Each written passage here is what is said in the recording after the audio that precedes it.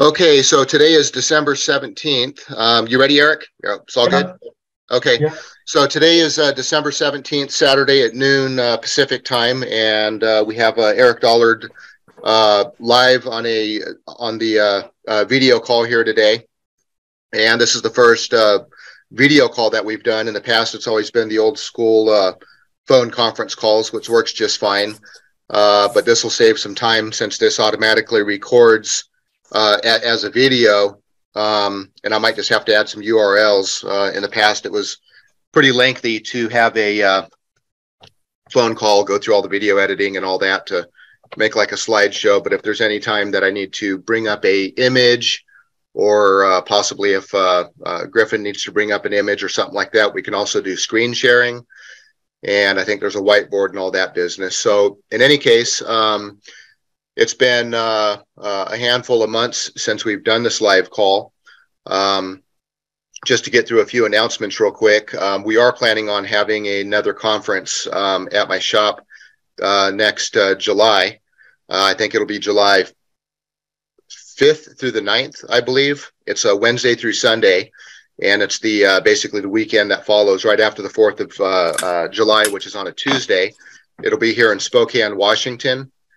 We haven't posted the schedule yet, but that will be available on EnergyScienceConference.com. And again, it'll be a 5-day conference. Usually the first day will focus on health and wellness, and the rest of the days will kind of be grouped by themes. And Eric Dollard is planning on coming up to the next one. He was unable to be there in person for this year's conference due to some health concerns, but he'll probably be coming up to Spokane here in about 4 months, and we're going to be working on the rack project. Basically, you probably have seen some of the videos where I have these gray Air Force racks, and each of these bays, one is an audio one is an RF one. The audio one is, for the most part, pretty much done. There's just a little extra wiring that needs to be done, and we have to get that tested. And depending on how that goes, that may be available to do for some demonstrations at the conference. And as time permits, the RF bay will be the next project that has a little bit more work to do.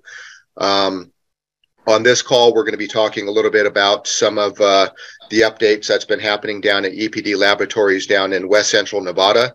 Eric will be covering what's been going on with these big fuel tanks being used for grounds, for some of the so-called telluric transmission experiments that he's working on with Griffin Brock, Haka Says, and a couple other people. I think Steve Young and Stephen McGreevy, to some degree, they're involved with these experiments as well. There's a new book that's available. It's The Law of Electromagnetic Induction. And what is the name of the book, Eric?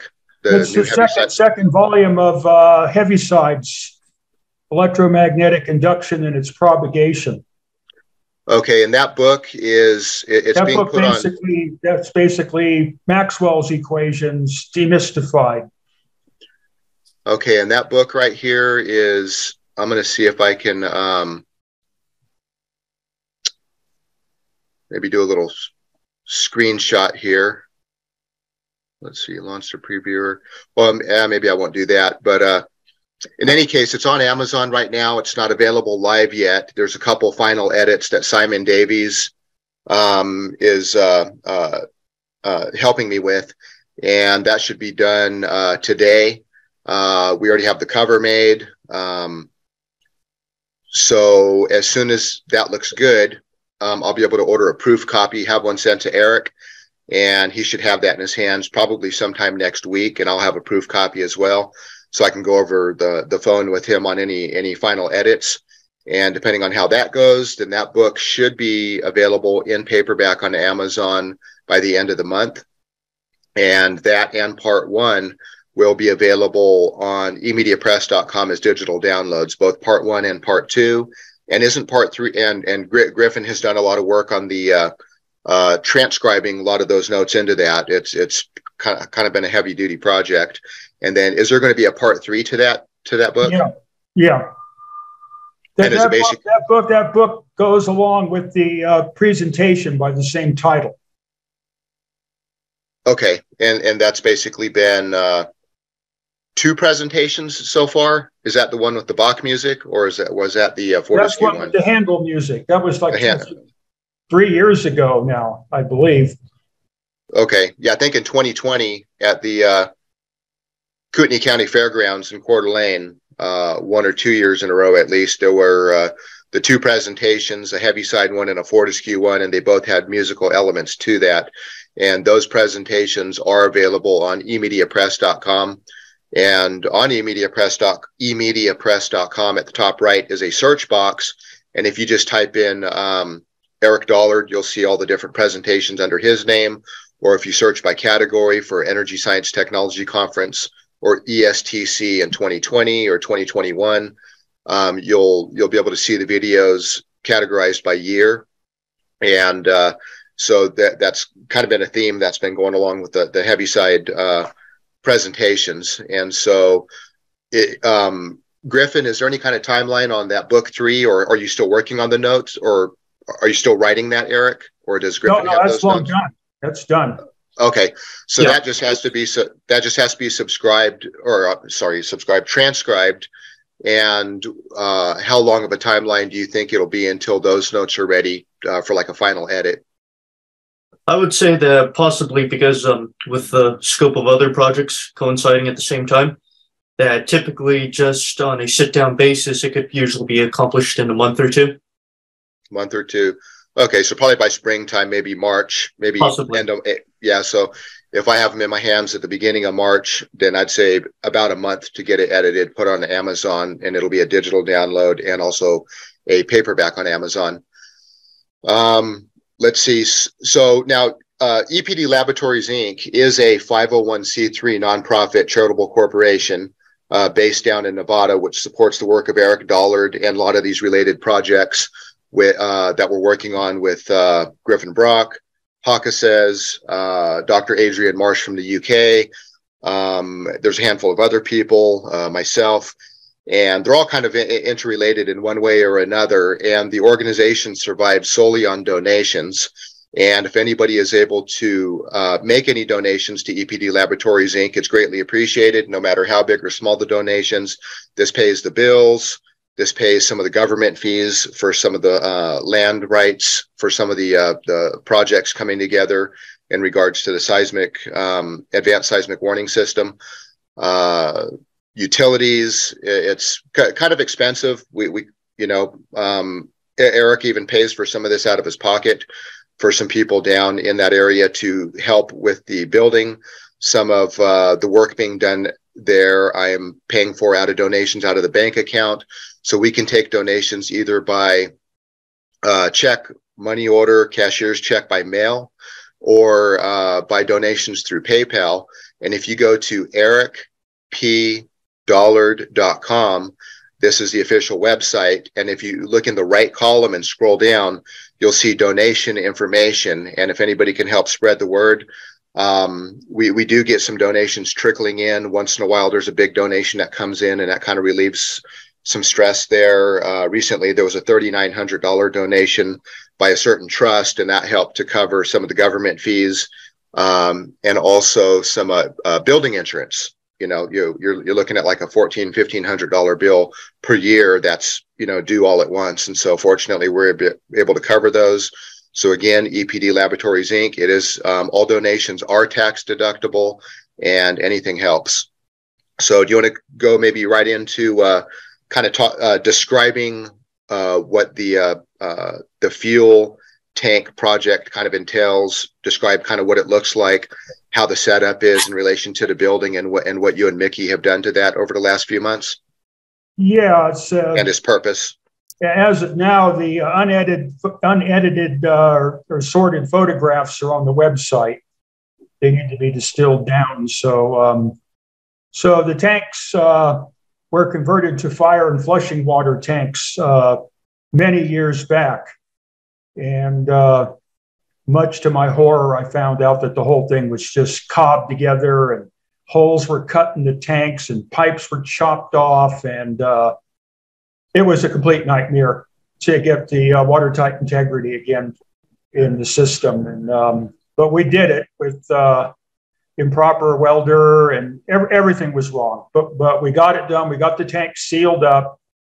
We have the ground termination. We have the liquid access to the tank, so it can be used as a heat reservoir or a cooling reservoir to deal with some of the heating and air conditioning here in the building, which is thoroughly non-existent right now. I mean, it was 28 degrees in this room when I got up this morning. So I got it to a nice comfy 38 now, but it's not really a lot of fun.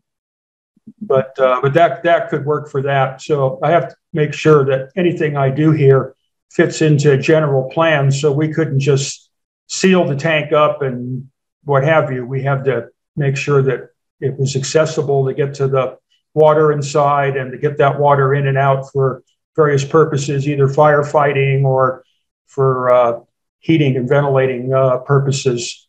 So the concrete sill, the gravel, the welding of all the bastardization of the tank, all that's complete. The 2 poles are in to accommodate what's called the telluric test platform. I believe there's a drawing of that on the website. So there'll be a deck that the Tesla transformer or any related type of antenna bolts to, and then an aerial capacity for holding up the elevated electrodes or measuring electrostatic potential or any of that. So right now it's way too cold outside and everything's covered with snow, so that's kind of stalled. But the hard part's all done. So the reason that was possible was because somebody had donated $10,000. I'm doing the best I can to get started on this, and experiments were already done with the tank, and it's kind of a lot was learned. I don't know exactly. I think some of that is on YouTube. Maybe somebody can tell me exactly where, but the situation has turned out to be a lot more complicated. So the first tests were not encouraging, but a lot was learned. And so now the next steps have to be taken. It's hard to say at this point because all theories have to be abandoned. And this is a fresh start. We really don't know what Tesla was doing. The theory of electromagnetism is a contrivance at best. And so this whole thing has to be approached with a completely open mind. And I'm just looking back to the original expectations of Radio Corporation of America when they involved me with this when I got out of the Navy is come up with an improved form of medium frequency and HF transmission that's 20 dB or better than anything that's presently available. And right now, that's the objective. Okay. I'm going to try to share my screen and kind of point out some of these links on the homepage so everybody knows where to find those. Okay, hold on a second. Let's see, share screen. Let me see if this works.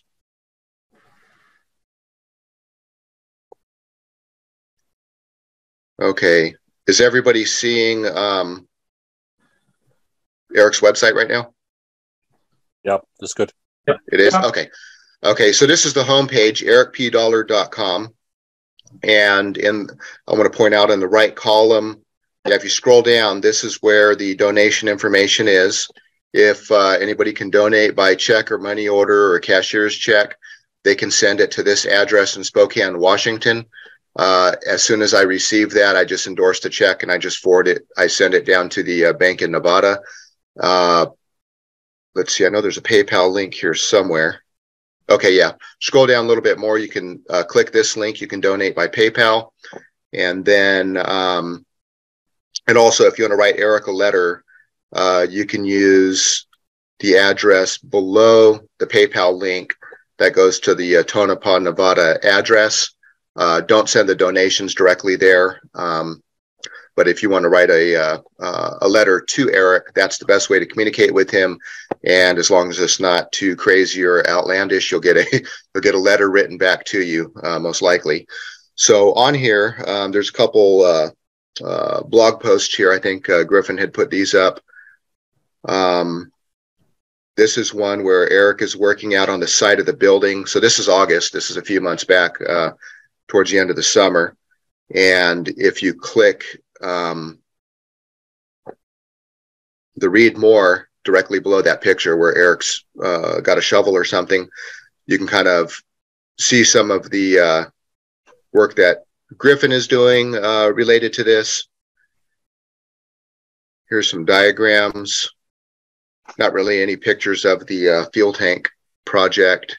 There should be. Right here. There should be quite a few of them. There should be almost 100. That's in the photo section. Okay. In the photo set. Okay. Yeah, so because there were quite a few photos, so it had to have its own section. Okay. So this right here, this blog post, Telluric-Research, this has a few video clips. This is, I think, January of this year, 11, 12 months ago, when a bunch of us went down there and got a lot of work done. This is where the first experiments were being set up, and the transmitter and the coil and everything. Like you can see that Griffin's pointing this out. So if we go to the photo section under photos in the main menu bar, and then you scroll down, let's see. It's the second one, Telluric Radio Work. Okay, so this link right here, Telluric Radio Work at Tonopah Summer 2022. If y'all click on that, then here's some, let's see if this comes up like a gallery. Yeah, that worked pretty good. Let's see if I can. Okay, looks like I have to back out of it to,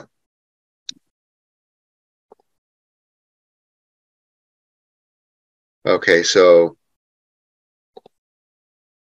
you want to explain what this picture is, Eric? Looks like the cover's off and you're at the top of the tank. Yeah, that's the hole that was cut in the tank, and the cut off vent pipe, which is at the you can kind of see it sticking out of the dirt there, where the upper plank crosses the lower plank, which is over the plywood covering the hole. You can kind of see the roundness of the tank. It's pretty good size. It's about 15,000 gallons.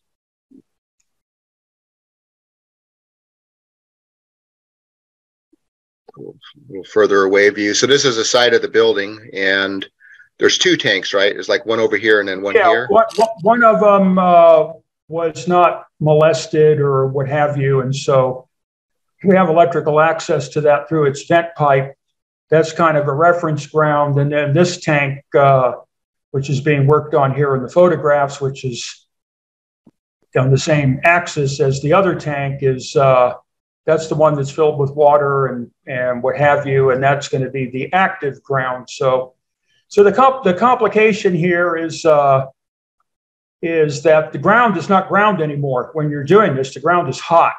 So you have to separate your station ground from your transmitting ground, which opens up a lot of complications. And then I have a major disaster here, is that the metal siding of the building is a parasitic shunt capacitance, which does not help the situation. And then to extremely aggravate it, the electrical utility entrance is bonded to it, and the power utility fiasco, which we're going through everywhere in this country now, of connecting the high voltage neutral and the customer neutral, means that the side of the building is connected to the high voltage power line. And that's going to be very difficult to correct. So now are both, and yeah, go ahead. Both tanks are connected to these conduits into the side of the building, right? Yeah, the first fitting, basically there was a illumination gas lighting system in the town, and that pipe by measurement we found is cut off. So what's going to connect to that is what are called the zincs. This is something you usually use on ships, is to prevent the corrosion. There's a block of zinc that gets welded to the side of the vessel, particularly where there's cavitation, like around the screws and what have you, and various pump entrances and, sea chests and all that have zinc. So that lead will connect to the zinc, which will help protect the tanks and all that from any further corrosion. And then the middle one goes to one of the tank vents, which comes up, I think like you see these things at gas stations. There's a pipe that comes up out of the ground with a little head on it. So each tank has a vent, so the other two conduits are connecting to those vents, and that's how we were able to determine what kind of continuity. That's how we found that one of the pipes was cut off, and also found that we have a non-inductive impedance to the earth here of 1 ohm, which is exceptional, absolutely exceptional. So the complication with the high voltage neutral is power company cooperation is required. Outstandingly, this utility company here has been very cooperative, is fine with us having a delta-delta connection and disconnecting the high voltage neutral and all that, but there's going to be money required for that. They did do it for the electrical connection to the mine. They did not require any money. They did about $50,000 worth of work and put it line to line, so we have a delta connection up there. So the next problem now is to find a contractor to put in the terminal pole so they can connect the power. But for some reason, it just seems to be hard to get anybody to do anything anymore.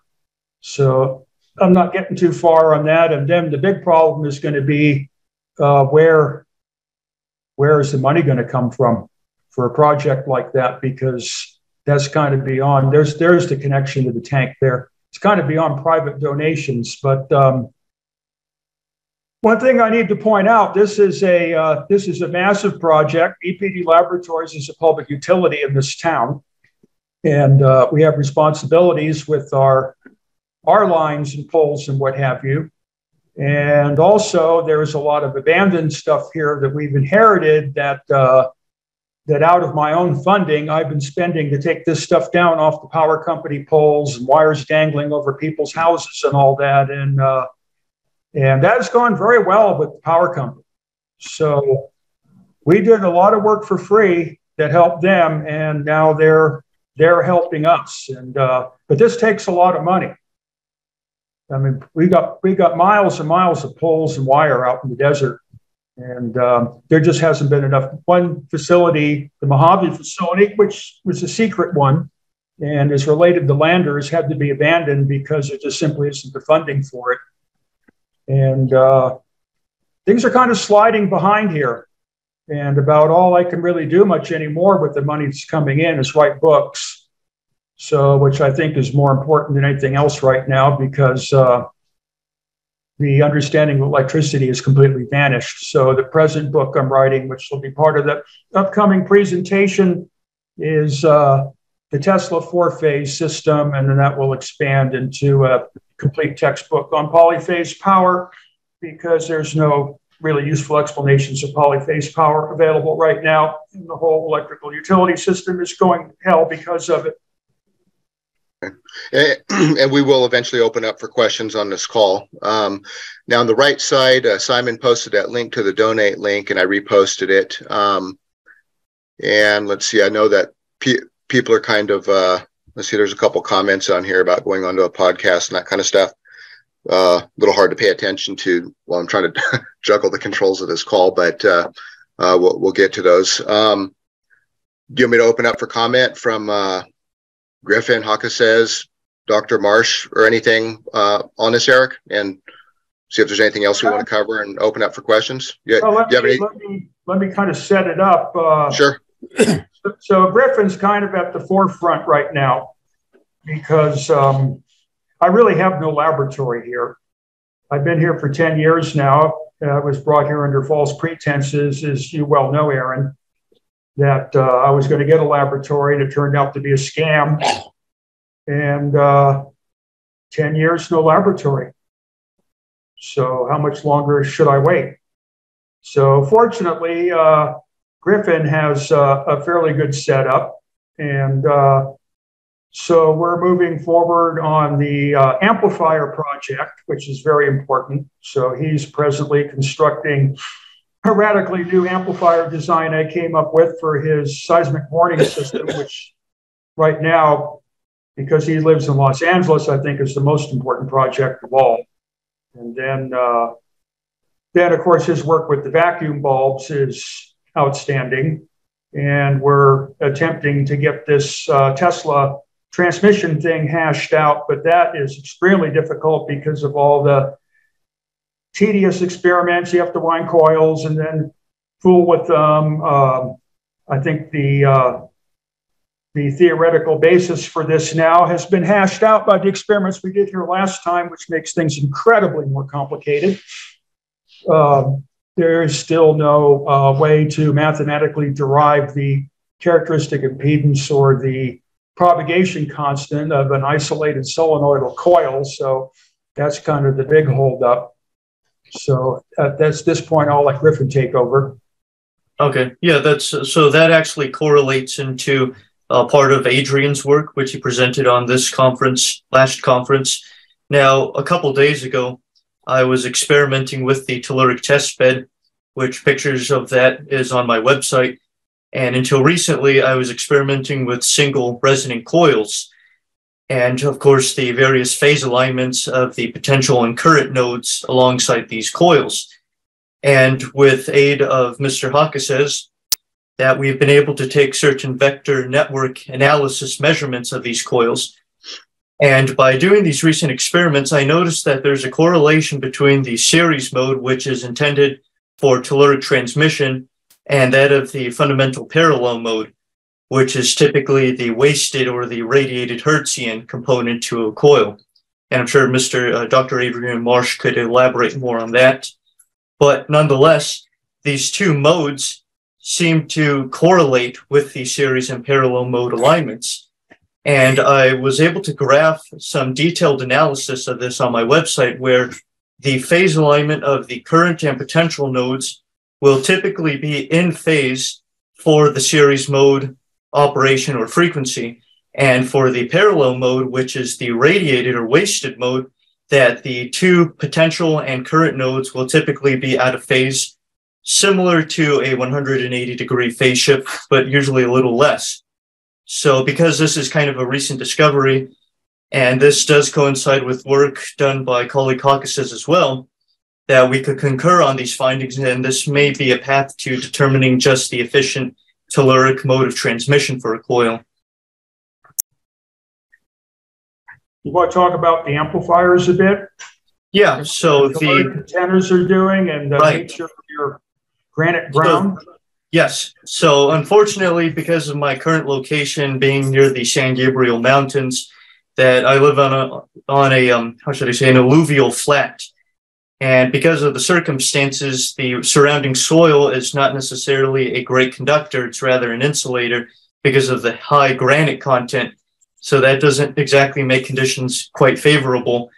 But nonetheless, about 3-4 months ago, I have it also on my website where a friend of mine, that we were able to establish a very extensive ground system for telluric research.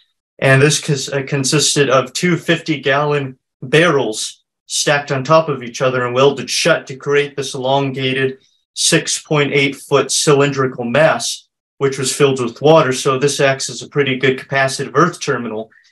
And of course, I built a telluric test platform, which was a half-scale model of the drawings that Eric had sent me, and which Aaron was able to show quite recently. So using this, along with other ground terminations and flat top antennas situated atop my laboratory, I have adventured upon a more elaborate electrodynamic seismic warning system, which I first presented at the 2020 conference, Energy Science Technology Conference, that is.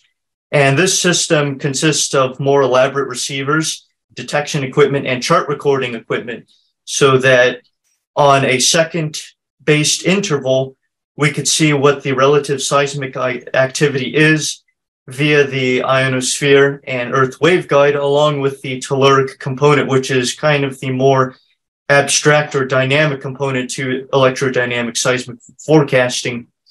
And this typically adheres itself to nearby field or nearby activity regions. So granted, I am in California, this situation presents itself quite clearly as seismic activity happens on a regular basis.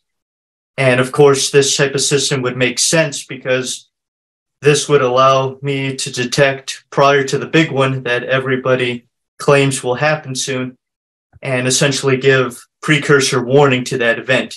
So all detail of that extensive project, which is primarily funded by donations and has been able to sustain itself, is posted on my website and also on my YouTube page, where I give a walkthrough video of what the setup is currently. Hey, Griffin, in the message chat on the side of the screen, can you type in your website address so everybody knows how to get there?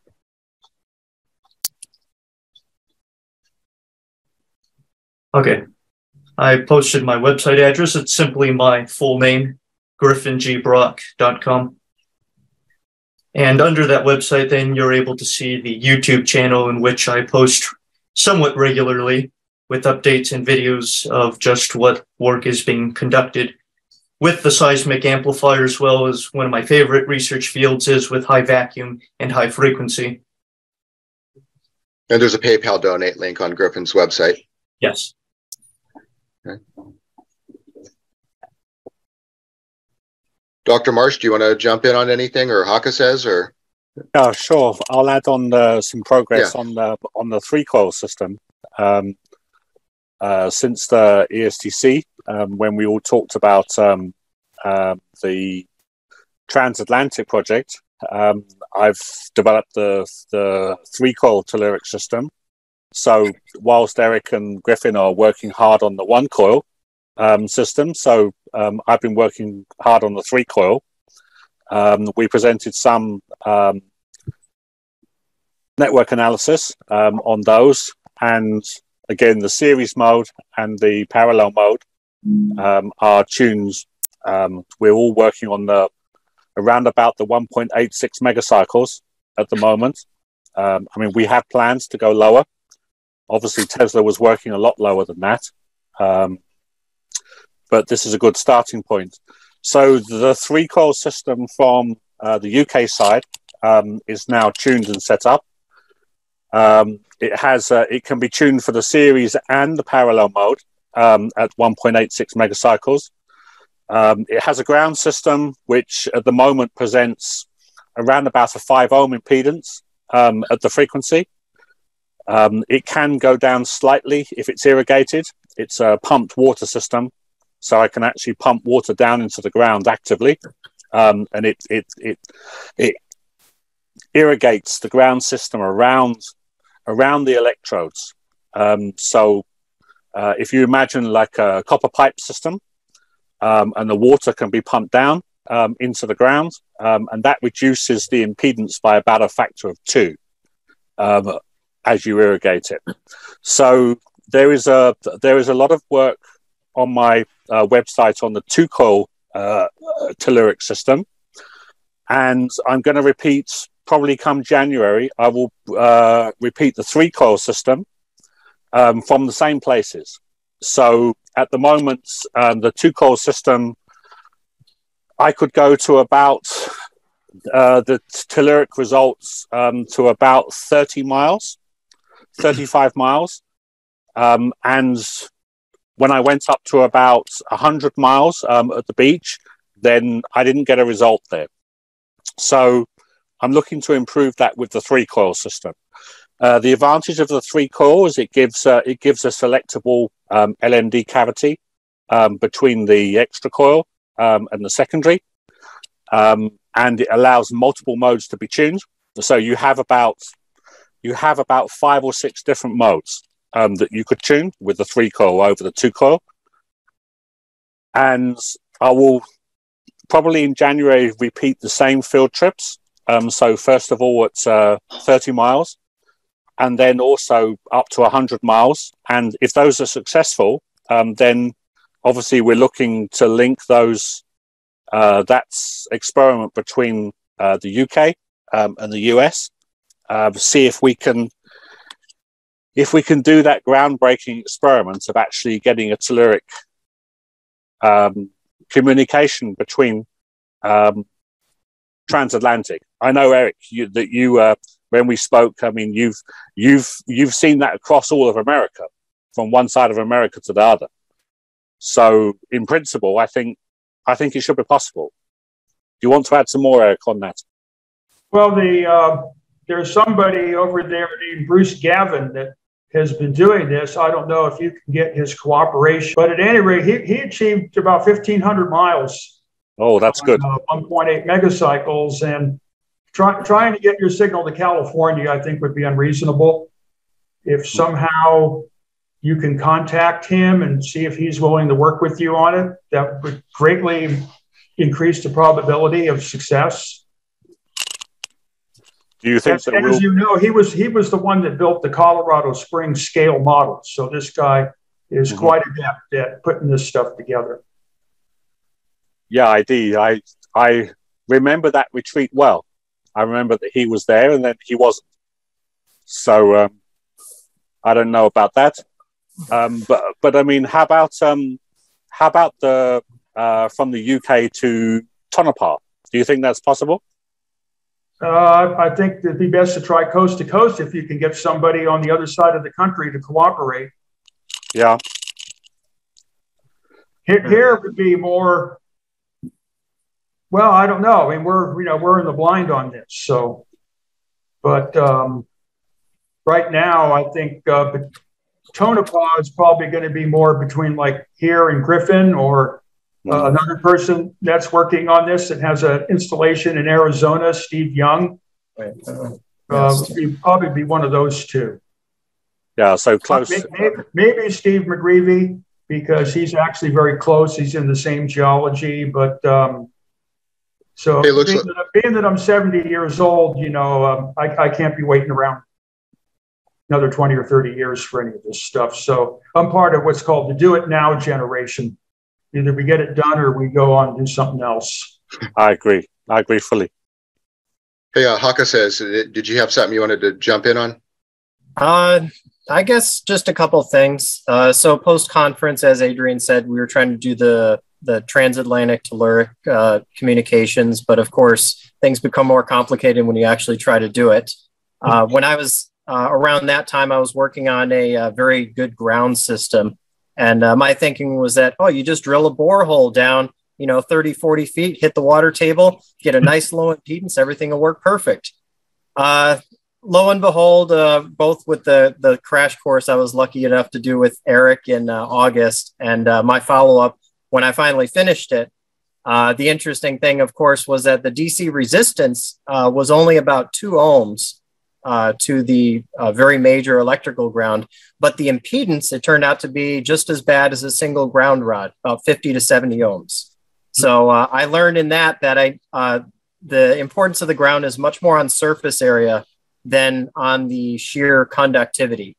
Unfortunately, of course, that means I had to go back and revisit my ground system. So I have a plan in motion, but of course the day job intrudes. So, you get on the road for a month, you don't have any time to mess with that. And of course, Christmas and all that comes through, but working for it. Hopefully in the near future, I get a better ground situation going and I can do some better tests with that. In addition, I did, while I was on the road, I did have an opportunity to do some vector network analysis of one of the same coil systems we were experimenting in Tonopah on a marine vessel of a large size. So we actually were able to do some rough experiments with a ground plane that was about 50,000 square feet.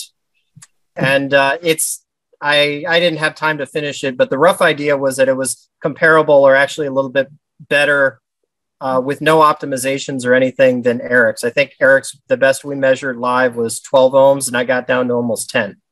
So it's one of those things, of course, it was just a one-off, but it was promising for me because it helped show that the surface area was more important than direct resistance. So at least it gave me a direction to go in. So hopefully we're going in the right direction. Right. It seems as though that we're also looking forward to that reception when you're on the ship, when the whole ship becomes the ground plane. Yeah, when we do the hard part is coordinating these, but I do hope to have a receiver station running when Adrian's doing the transmit, because that's about the best, closest to ideal you could get for this type of a test. Oh, that'd be good. So what we're going to try to do here is put a regular beacon transmitter on the air and have this thing keyed 24 hours a day. I have the, I don't know what you would call it. I have a 1,500 watt Navy transmitter that was left out in the desert for 20 years by an idiot. The same idiot that left Aaron's Collins out in the desert for 20 years, but we got Aaron's Collins working. So I do have all the pieces to get this thing put together. I don't really have any help here. That's part of the problem. And I don't really have all the necessary space or access to the parts or any of the things. So there's a lot of impedances involved, but at any rate, that's the objective, to get a regular keying going on 1.8 megacycles. And then because it's on 24 hours a day, then people can experiment with it when it suits them. And we'll see where it goes from there. I don't know exactly when that will happen, but that's the plan. So once the Telluric test platform's done, then we'll probably have to make another set of coils. I'm not quite certain about that yet. And this thing is what I've found out. There's a couple of complications. So in talking with Adrian some time back, and kind of my visualization of this stuff is the regular AM radio station ground plane might not be desirable because it might just suck all the lines of force out of the coil. It really, a root type structure would be better. A well, of course, is something like that. But the problem is the length of the pipe. If it's not completely encased in a conductive or highly, in Griffin's case, a highly inductive medium, that length will act as an impedance and defeat any access to the ground. So that's one complication. The other complication is there has to be an admittance on the high side of the coil that has a reciprocal relationship to the impedance on the low side of the coil, which relates to the characteristic impedance of the coil to make the coil operate exactly 1/4 wavelength long, and that cannot be, those characteristics of the coil cannot be accessed mathematically as of yet. So I'm encouraging Griffin to start with an analog computer using lump components. It's basically a pi network, such as an AM radio station would use between the transmitter, and maybe a halfway vertical. But then we have to get all the parts and what have you. So there's going to be, most likely there's going to be a critical elevated capacity that is reciprocal to the impedance in the ground. And if that's achieved, then I expect this thing may take off. But that will involve a lot more experiments. And it's very difficult when, you have to keep building a coil for each and every different thing. It's very labor intensive, and I do not have the facilities here to do that myself, so I have to rely on other people. But I do have the 1 ohm ground, and I do have the pieces to assemble the Navy transmitter, and we managed to get the 3-phase power going, which they had a bad main breaker, so now there's 240 to run the transmitter. So that was a step forward. The objective here, I have a pair of AM radio transmitters, 5 kilowatts, was to get a FCC frequency allocation on 500 kilocycles and go full bore with this thing. Those frequencies are pretty much not used. At some point very soon here, we're going to have to get the right expertise in here. We have to start getting FCC allocations for this stuff. We can't just be fooling around and transmitting everywhere. And the ham bands are not particularly useful because the hams hand bands are kind of like trying to use the bathroom in a Greyhound station. It just doesn't work out. You know, they trash equipment, but they just simply don't cooperate, and they're part of the Fred Flintstone Club. So we have to get out of the ham bands, particularly being what ham bands exist in these lower frequencies are severely limited in power. And none of this is really feasible unless you operate with a 5 kilowatt transmitter. We are, Eric, we are going to have to get to the lower frequency, though. I think for this telluric work, we are going to have to get to the lower frequency. Yeah, we got to. Well, you know, Tesla and Alexanderson were in agreement that the right frequencies for this are between 10 and 30 kilocycles. Yeah. But those coils start to get kind of big. Huge. Huge. Yeah. Now, I'm just thinking to my original relationship with RCA, and there are certain Navy interests in this, is let's just see what we can do with the bottom end of HF or the top end of medium frequency and go from there. Because if there's particularly in a case of like island-to-island communications in the Pacific, where there's complications in having big antenna arrays and all that, if it can be something that works in this band, about 520. Say about 520 kilocycles. Yeah, somewhere around there, or what have you. Then, or even up to 3 megacycles, because I had good luck all the way to 7 megacycles. In Bolinas, I was able to transmit from Bolinas to Los Angeles, which is 500 miles. On 7 megacycles? Yeah. Wow, that is something. No aerial conductor whatsoever. Wow, but that's something. But Bolinas is a special place. So that might not happen anywhere, but at any rate, there's millions of islands in the Pacific that desire some kind of non-disruptible communications for basic, purposes, nothing, high-speed digital or anything.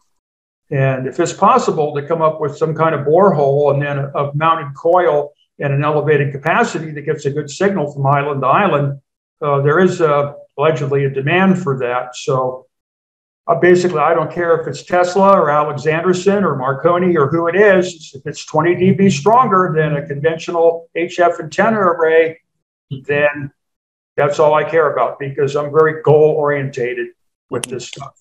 All I care about is what works. I'm not going to get involved in a sea of theory or spend way too much money on experimentation if there's shorter ways to go about this. Well, the advantage, if we can get plus 20 dBs, then we can also get some revenue in as well. What's that now? Well, it means if we can get plus 20 dBs, we can also get some funding. Well, the bandwidth is not going to be more than regular telephone or AM radio station bandwidth. Now, the Alexanderson antenna, the improvements I've made on the Alexanderson antenna can have up to 30 kilocycles of bandwidth. That's unheard of. But that's a more elaborate structure. And I have not been able to get that project requires major funding. So I have 3 facilities available to me. I have 5 miles of H-loaded telephone buried cable in the Mojave. So H loading means the cable comes to the surface every 6,000 feet. I have at the same location 1 mile of aerial conductor. At this location, I have also 1 mile of aerial conductor, but the harmonics from NV Energy are so strong that telluric reception out of the ground at the voice frequency band is not possible, but Alexanderson transmission in the very low frequency band is possible. So I have 3 facilities, but these are major projects that have to move in $25,000 steps, and I'm just not getting that. So fortunately, the $10,000 that was supplied was enough to do this tank and telluric test platform project and get some kind of coil constructed. It's not cheap to do these things.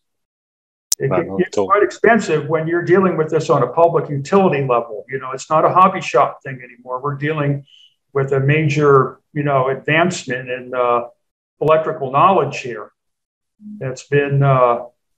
one thing I did want to point out is on the subject of electrical knowledge and its detractors is coincidentally when I started writing, which I'm working on now, writing on the Tesla four-phase system, which is has a lot of unique characteristics that three-phase does not. And that's why it's been used like in communications for color TV and FM radio and sideband generation, servo systems, all kinds of things. Four-phase is, as I started writing this, I usually learn more myself in the writing than probably the people that read it. And it's four-phase is fascinating. Well, coincidentally, at this exact moment I started this Einstein sycophant called Kathy Loves Physics and History starts her slander of Nikola Tesla on YouTube. And I actually became so outraged that I couldn't concentrate on my work for 2 or 3 days. And this woman is something else. Everything is racist, and Tesla was an idiot, and he was a con man. And am I still here? Yeah, you are. I'm just pulling up a post in Energetic Forum that Griffin put in there about it that I didn't know about. I just ran across it and it made me laugh because I know we were talking about that. But Griffin posted this December 7th in energeticforum.com. This is, if you go to energeticforum.com, it's free to join. And in the renewable energy section in the Eric Dollard official forum, Griffin posts under GG Brock. And this is called a YouTube channel predicament, Eric Dollard's reply. This has a link to the video, and you can go in there and read this. But this is Eric's response to the video on YouTube. So I just wanted to share that. But yeah, go ahead, Eric. It can get worse, and it probably will, because when I get worked up, it's dangerous. Things actually can fly. So, but at any rate, I've already written on the subject. There's a booklet that's out on Amazon. It's called Revival of the Science of Electricity in the Digital Age. And its companion is the electrical utility in the digital age, which we all know is swirling rapidly down the toilet bowl, and it's getting ready for the final burp. So I thought it was important to write on those subjects, and the power company foreman here really liked it. So that was encouraging, and that helped with my relations here. So even though the Revival of Science might only be like 15 or 20 pages, I had to read 10,000 pages of material to get all the little gems and put them in a sequence. I did this in the forests up in Oregon, where I live in my car in the summer, and spend every day on it. And I'll tell you, it's from the mouths of all the experts, Hertz and Tesla and Steinmetz and all these guys, J.J. Thomson, and the Einsteinian understanding of electricity that's being shoved down our throat today, and the electron theory and all that type of stuff, is completely inimical to any advance whatsoever in the science of electricity. So this booklet kind of is like the skeleton in the cave whose finger is pointing the way out. Okay. Hey, Eric, some good. If anybody remembers that movie with James Mason, Journey to the Center of the Earth, it's a classic. Yeah, indeed. So, Eric, good news. There's 90 people on this call right now. Wow. So I think that's more than we've ever had on any of the live calls, which I think the max might have been 30. Video. Being video helps a lot.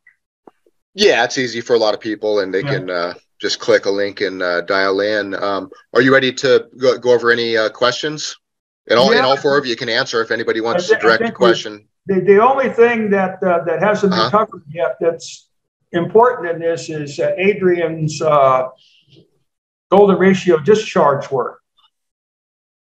So no one prior has duplicated that work that I did at my laboratory at the Marconi station in Bolinas, but Adrian has got he's got them right on, other than there are some advancements that need to be done. So some more experiments are necessary. We've talked about that to determine the formation of these things and, what their time sequences are and what have you. And also, Griffin has made incredible advancements in the Tesla radiant matter bulbs. We've been talking about that.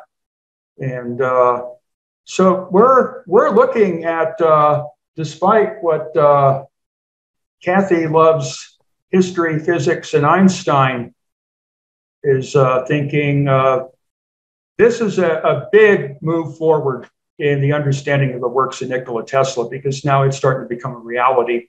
It's engineerable, and solid engineering basis is being established for this stuff. Can everybody see those pictures? I can see them. You can see them? Okay, they're showing. Aaron, just go back to the previous one, huh? The first one. First one. Right there? No, back. Yes, here. Now you see what Eric is... No, forward. Here. What Eric is talking about, if you look at what's on the screen here, this is from ESTC 2022. And if you look at some of those fractal Fern discharges, this is something that Eric first observed in the 70s. I mean, I thought it was the 90s, but when I spoke to him about it, no, it was actually the 70s. And no one had actually, Eric, was 1978, huh? Yeah, about 1978. And nobody has seen these things since. But if you look at that picture, and there are a lot more of these pictures on my website, if you're interested to see more of this, then please go to my website at aminnovations.com. Aaron, if you could put that in the chat, that would be great. But if you look at the discharges on the screen, first of all, look at that one in the top right. Look at the symmetry of that. I mean, how many times have you seen an electrical discharge which is symmetrical in that way? Look at the one in the bottom left. There's actually two discharges there wound around each other. If you look at the one in the bottom right, you actually see the extinction of a charge, of a discharge. I mean, there is what we are researching here is the underlying nature of electricity. So there is an underlying order. I mean, we've heard about fractals, we've heard about nature, we've heard about fractals in nature, but we are also demonstrating this underlying order is, of course, is within electricity. And electromagnetism is not going to tell you about anything about that at all. It's this kind of thing is unheard of. I mean, it's a self-repeating, self-similar geometry, which appears in electricity under the right conditions. And we have established what those conditions are. So this is a major research project that we're underway at the moment. Just what Aaron is showing now. I mean, these are the demonstration system that I used in 2022 and connected to some of the bulbs that Griffin developed. So we wanted to try a on-the-spot experiment. So this is the coil, and it looks like a regular Tesla coil. I mean, just a conventional Tesla coil. There's nothing special about it. It's a 5-to-1 ratio. It's designed to have lots of voltage magnification for discharge. It's got nothing golden ratio about it. And it's driven from a low frequency modulated oscillator. That's the equipment that so on the left there you have the high tension power supply, and on the right you have the tube supply, which is basically it's a class C in this mode. It's a class C Armstrong oscillator, and that's driving that coil. And this picture here shows Eric's original picture. Eric, I presume that was 1978. You took this picture. No, that one's at the Integratron. That would be about 1984. Okay, so 1984, Yeah. this one on the left, and then the result that we got here on the right. And if you now start look in detail, look at the primary tendrils, look at the secondary tendrils, look at their positioning. I mean, there is order here. I mean, those discharges, I mean, obviously the photography is different. One is an analog photography, the other is a digital. But if you look at where the tendrils bifurcate out of each other, they are essentially in the same positions. It has order. It has a natural order. And this is about the relationship between the magnetic field of induction and the dielectric field of induction. Things that Eric defines fundamentally at the beginning of his work and throughout the whole of the 60 years that he's been working. The relationship between those two induction fields has an underlying order. And what we are working to demonstrate is that this underlying order is a part of life's natural order. And that's a massive thing. That's a huge step. So electricity is not just something that comes out the socket. It is not something which is just generated because we use whatever method to heat to steam. We drive a turbine, which drives a generator, and out comes electricity. Electricity is a fundamental part of nature. And then there is an underlying order in that. And that is what we are working to uncover. And since 1970s, when Eric first saw it, and now, I mean, that's almost 40 years. Nothing's really been done on this research. So we are making great strides forward. Hopefully next year we'll have a lot more time to have a look at these things, to do some work together. As Eric was referring to, you asked the question, how does that discharge actually create? How do you get that? What is the relationship between the magnetic induction field and the dielectric induction field? I mean, we worked out what the fundamental characteristics are in order to be able to generate this. You need three things. You need to resonate at a frequency, at a pure frequency over 1.5 megacycles. You need to combine it with modulation, which is at low frequency, say typically under 200 hertz. And you need to add it with an envelope, with a generator envelope, which yields to a very high magnification in the Tesla coil. You put those three things together, and then you get this form of discharge. So, I mean, Eric, do you want to add more? You probably know more. Do you want to add more to, what we're exploring here? Yeah, it's a golden ratio relationship. It seems to, if I remember right, it's basically a 5-pointed system, but it leans towards 6. Mm-hmm. And one of the most fascinating things is when the power goes through the cutoff point. It's rectangular wave modulated. I think it's probably a typical duty cycle is about maybe 10 or 15%. Mm-hmm. So they're best when they go off at about 5 per second, because then you can see what's going on. I think it's about 10%. It's about 10. Yeah, okay. It's about 10 in that demonstration. Yeah. So for any given discharge, the discharge that preceded that discharge and the discharge that follows that discharge also present themselves relative to each other in a circular division of 5. So how does it know what is carried through time? How does this thing know? How does the next discharge know after space is completely deionized and the power has been gone for 10 times the pulse width? How does it know what shape and where to be? Yeah. We're dealing with the fundamental, when I discovered this stuff at the RCA station in Bolinas, at that point, I was known as the wild man of Bolinas.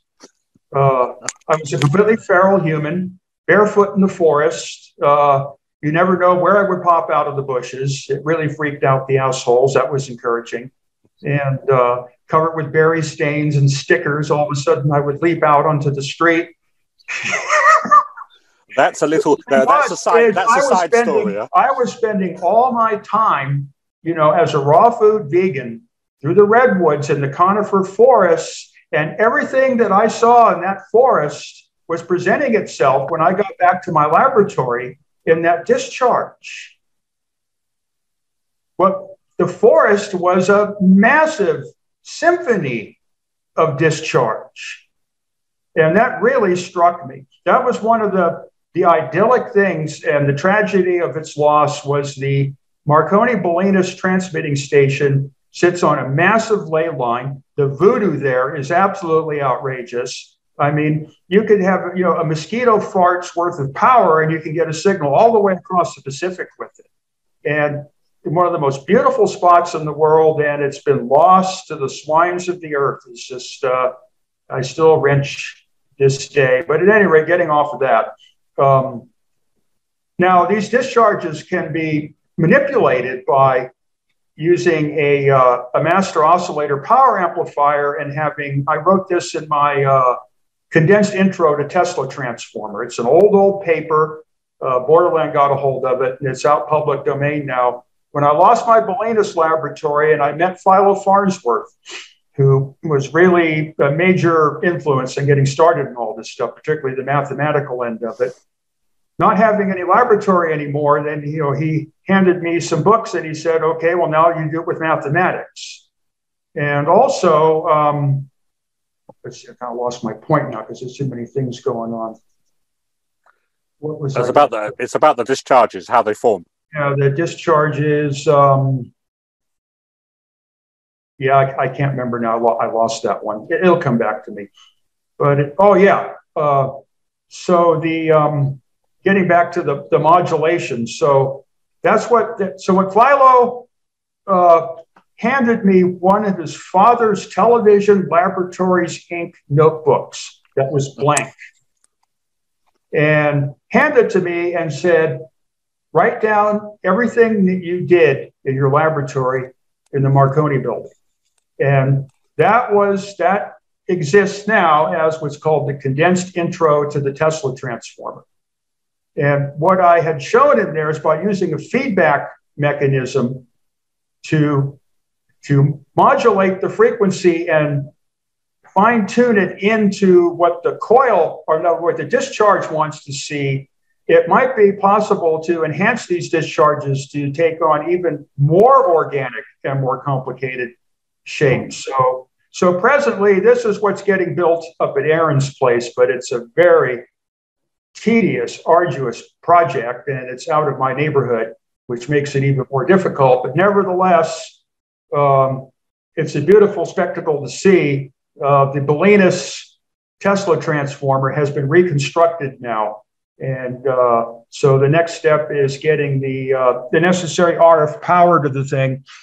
And so the objective this time around, assuming that everything works out, is presently with the Collins, we have 100 watts, but I think without too many complications and operating this thing in a partial coil mode, which we have been doing for the cosmic light bulb, there'd be no problem getting it up to 1,500 watts with audio modulation. So that the flame speaker, the flame will be 3 times as long because the length of the flame goes up with the square root of the power.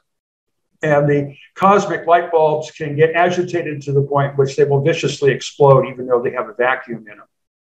So the complication right now is getting the guy that's in the vicinity to start making these tubes and what have you. And then I got to get up there and see how far I can go with all this. So that's the objective there. So hopefully by July, we will have this thing operating at 1,500 watts. And which could do some of the fractal discharges, but the coil configuration for doing that, we don't have the transmitter built for that yet. It was out of the frequency range of the Collins, so that really delayed a lot of things. So right now, I think it's just the flame speaker and the cosmic light bulb. If we can get to that point, the next step there, that would be good. Well, we've got the AM Innovations equipment. Aaron has that also, so we can utilize some of that as well. We got the coil there. I mean, we should just be able to, this is different. This is but I mean, we should be able to drive that coil from your two racks and get a much bigger discharge. No, but the thing is what you have is self-oscillating, and we have to run with the master oscillator. Yeah, that's true. That's true. We have to run. See, that's the next step. There's a lot of advancements that need to be done in this over conventional. First of all, microwave transformers are flea power. The other problem is because of the save money and let it burn policy of technology today, is the inductance coils are no longer present where they're supposed to be. And you can't really find these things anymore. It was an absolute miracle that the thing that I'm building for Aaron, we were able to find all of the necessary inductance coils, including the radar modulation choke. And that modulation transformer truly was a gift from Jesus. This does not exist anymore, and it's heavy and it's difficult to deal with. The other thing is everybody's using half wave for the RF. And that really, you can't get the power out of the tubes with half wave. You have to go full wave. And for using two tubes in parallel versus two tubes in push-pull, it's 1.5 times more power out of that pair of tubes. And then you have to have an oscillator to drive the tubes, and then that oscillator has to have, if there's going to be any feedback, the oscillator has to extract that and sample it from the coil. But I found it's best to drive it from a special high-resolution analog master oscillator so that you can tune into the different aspects of that discharge, because you go to one side and the other side, they start doing different things. Mm-hmm. The half-wave self-oscillating method is expedient and what have you, but it's not efficient, and you have no control over the frequencies. So the thing that Aaron's getting is full blown. It's pulse, FM, AM, and all at once. That's why, and it's mil spec, and that's why this thing is taking a long time to put together. It's an absolutely massive project. Now, I tried doing this at Bolinas, and everything got trashed, so that was the years of work down the drain. And then I managed to do it again at the Integratron, and that got taken away from us. And then so I set up a laboratory in Santa Barbara, and then I built a really big one. I think the only available witness to it might be Peter Lindemann.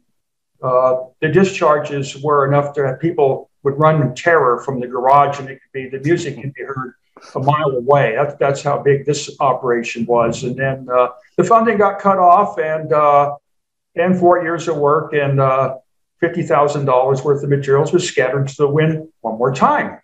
So now I got this place, but I have no support to do anything like that here. So Aaron has started one of his own. So now this is the third try. So we have to say it's now or never. That's right. Now in May, I turned 70 years old, and the exact same week, my odometer on my Toyota Corolla rolled over 700,000 miles. Okay, to date, I've been here 10 years, and I still don't have a laboratory. So should I complain? I'll leave that to others to decide. So that's basically, other than I can describe some of the stuff that Aaron's showing. So that's the amplitude modulator output tubes, pair of 810s. They'll develop about 600 to 700 watts of audio power. And this is the putting together the special exciter for the coil with all of its elements operating. It's made out of Army Air Corps 100-watt transmitter. I think it's I forget what it is, a BC 375 or something like that. So fortunately, in my inventory of GLOM, I had several tuning units out of that. And then the transmitters being assembled with more economical vacuum tubes because you can't get the tubes, nor would you have the space to put that stuff in. That was one of the big complications was 10 pounds of shit in a 5-pound bag here, getting all that stuff in the rack was, boy, it took some figuring. I'll tell you, it took some real figuring. So, but at any rate, it looks good, and the Voodoo was good. Was able to find all matching Westinghouse Navy meters, World War II, ruggedized meters, all the right scales, no funky scales, you know, that you have to put multipliers on, all the right transformers, all the right chokes. This thing, I mean, I would estimate it probably has 3,000 to 5,000 screws, nuts, and washers alone in it. Yeah, yes, it does. It's a work of art. And this project, those two, the RF and the audio system, that was all funded out of my pocket. So no donations from EPD Labs went to that. That was all personally funded. So, but if anybody wants to donate anything this way, it did cost a fortune. Well, that's the problem here. You know, it takes a lot of money to do this stuff, and what's discouraging to me is I don't have anything here. You know, will I ever have my own? I don't know. I got these two beautiful AM transmitters sitting here, and but no way to run them. And I got those are 5 kilowatts, Eric. Those transmitters. They're 5 kilowatts, huh? Yeah. Well, they have two distinct uses. So they also have, each one has a 3 kilowatt audio modulator. And because I have a pair of them, I can run those two modulators 90 degrees out of phase for a polyphase electrostatic induction machine of about 10 horsepower, which is something I'm really intent on, is a polyphase electrostatic induction motor. We call it the Trump motor because it was Donald Trump's uncle that developed it, to have that drive a Tesla centrifugal pump, which is more commonly known as a Tesla turbine, except this will be running the other way.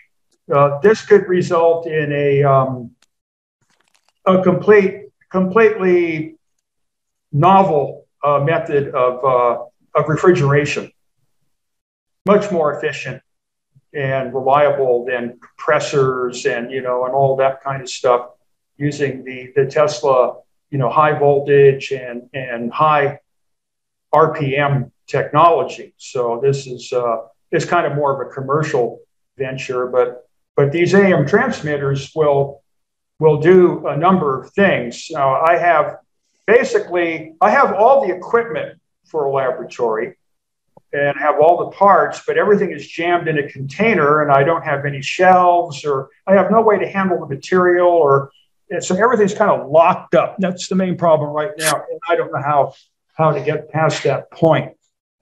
But at any rate, we do have some benches set up and a few outlets to run things off of. There's no 3-phase for the transmitters. I basically only have 4 110 circuits in the whole building. This is the Chris Carson electrostatic induction machine here. It's a project that we had jointly conceived, inspired by Van Tassel's Integratron, which was a giant electrostatic machine. I will point out that the Integratron of today has absolutely nothing to do with any of this, and it was actually a Commonweal front that took it away from me and Don Lockwood and stripped everything out and trashed it. So there is no more Integratron per se, but at the time that I was there, it was still an active project, and I was the last engineer to take steps to actually get the Integratron working.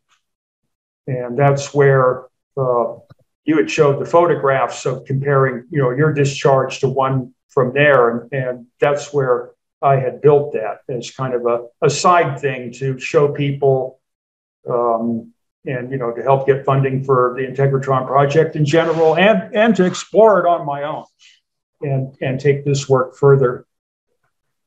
But Is there progress, Eric? I don't have another 40 years. That's the problem. I don't have another 40 years. And the other problem is asymptotically, the IQ level of the average American is approaching 80. Then what are we going to do? I'll let you speak for your country on your own. Exactly. That's probably even less. Is there progress, Eric? Is there progress on the electrostatic machine this year? What's that now? Is there progress on the electrostatic machine? Well, right now it's just, it's another thing. So it's kind of up to Aaron to take the next step at this point, but he's got plenty of other things to do. So at any rate, I worked out the basic math, and we know what to do, and we know what to make. The Tesla turbine end of it has already been perfected by somebody else to a remarkable degree. Mm.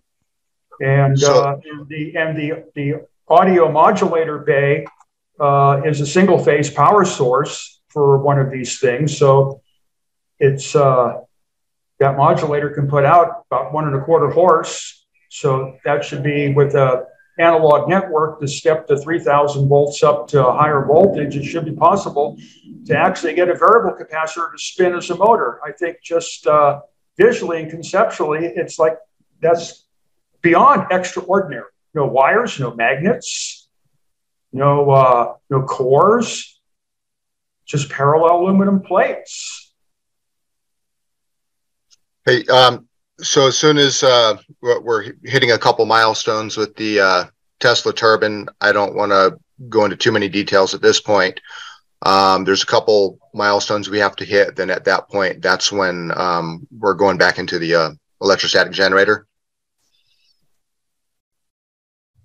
So it's going to be a bit. We have to get through some Tesla turbine stuff first, which we've made a lot of progress. What we have is absolutely beautiful, and we're doing some generator tests and stuff like that. Not with the electrostatic generator, but with just electromagnetic generator, just to have something to offer. And then once that's available, then we'll look at jumping back into the Trump electrostatic generator. So we know what direction we're going with that. Should we answer any questions, Eric? We're on an hour. Better get on that. Yeah. An hour, 23 minutes. We got 89 people. I think we've had up to almost 95 people on this call. So that's good. So I think we pretty much covered everything that's going on from one end to the other. Yeah. Did you mention what you're going to be presenting on at the next conference? That would be the Tesla 4-phase system. Okay. You did mention that. Let's see. A couple people texted some questions in the right column there. I think one of them, and I apologize if I'm mispronouncing the last name, but Nicholas Sirocco. How do you know that the coil isn't transmitting a surface wave? Have you tried to simulate TE near field of the coil to see what the actual phase of the fields could be? I think he posted that when you were talking, Griffin. Yeah. And go ahead.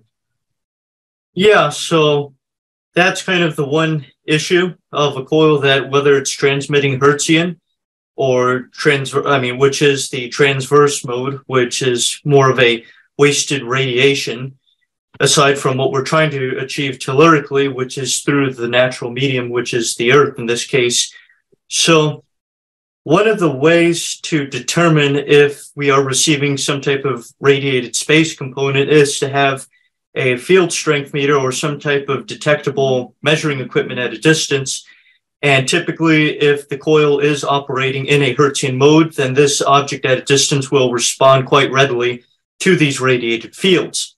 Now, in the course of my work, in which I've described to Eric in one instance, and which is now on my website, is that a single coil, although not optimum for telluric transmission, will exhibit two modes of resonance. And I've called it the dual moding effect, because I could tune the coil to the Hertzian mode, which is a lower frequency, which we could otherwise call the so-called quarter wavelength mode of operation. And say a measuring equipment, including a fluorescent tube, will respond quite readily to say 100 watts input to the coil end, and the tube for theatrical purposes will nonetheless light up at a distance of 7 feet away. But if the coil so happens to be tuned to a higher mode of resonance, which is the series mode or the telluric mode, then coincidentally, this fluorescent tube will not illuminate even when connected to the terminal of this coil. So within the proximity of this coil, there will be virtually no radiated Hertzian component. But if you have a measuring apparatus, say a coil tuned to this longitudinal mode at no more than, say, 30 feet away, terminated on a small ground plane, it will respond quite readily to that telluric wave. So this is what makes this dual mode occurrence quite interesting, and this does allow us to see that there necessarily isn't a surface wave or a radiated wave emanating off the coil when tuned correctly. So that is one of the main techniques to determine this. We'll say it's something that exists and something we have different ways of accounting for, depending on each of our steps. I mean, one way you could do it if you had a conventional transverse antenna of the equivalent band, then depending if you detect something on one system and not on the other, then you've confirmed you've confirmed longitudinal or transverse mode. I know Adrian goes into more detail on his longer range experiments, connecting and disconnecting the ground to see what component to see how the transverse component varies, I guess. Yeah, I would just say that's right, Agassiz. What I would just add to there is, I mean, if you think about the nature of the experimental setup, I mean, you've got a piece of metal above the ground and you've got a piece of metal under the ground. So there is going to be a ratio. There's going to be a ratio between the radio wave, or the Hertzian wave, as Griffin puts it, and the telluric wave. And that proportion of that over distance is incredibly important. So, I mean, look, I mean, we talk about going distance. I mean, Eric was talking about 1,500 miles and stuff like that earlier. But if you think about the radio wave, say in the HF band at the 160 meter amateur, if it's the right time of the day, you can send that wave all the way around the surface of the planet. And you can basically get that back on your receiver about 1 second later. So the radio wave bouncing off the ionosphere all the way around the surface of the Earth can go very far. But the experiments that we are doing is what is the proportion of the component that travels through the radio wave and the proportion that travels through the telluric wave, or that which is communicated under the ground. So in other words, when we talk about surface wave, really you're talking about the radio wave. And there is, when we talk about a telluric system, a telluric TMT system, as Tesla was talking about, you are basically optimizing for the telluric wave. And that is not well understood. It's not well understood at all. So, for example, when I did tests at 2 to 8 miles, I found the telluric wave could be tuned to the radio wave at a ratio of 5 to 1. So in other words, the telluric wave is a lot stronger than the radio wave. But above that, say up to 30 miles, I found that the telluric wave falls off very quickly and the radio wave dominates. So you're always going to have the proportion of those two. I mean, it's always classically a question that I get asked is there's no antenna. Well, there is an antenna because you have a coil sitting above the surface of the Earth. It's a piece of metal at the end of the day. Sure, I mean, it's wound into a coil, but it is still nonetheless a piece of metal. And if you apply an RF from an amplifier to that, you are going to emit both a radio wave and a telluric wave. But it's, as Griffin said, it's the proportion of that.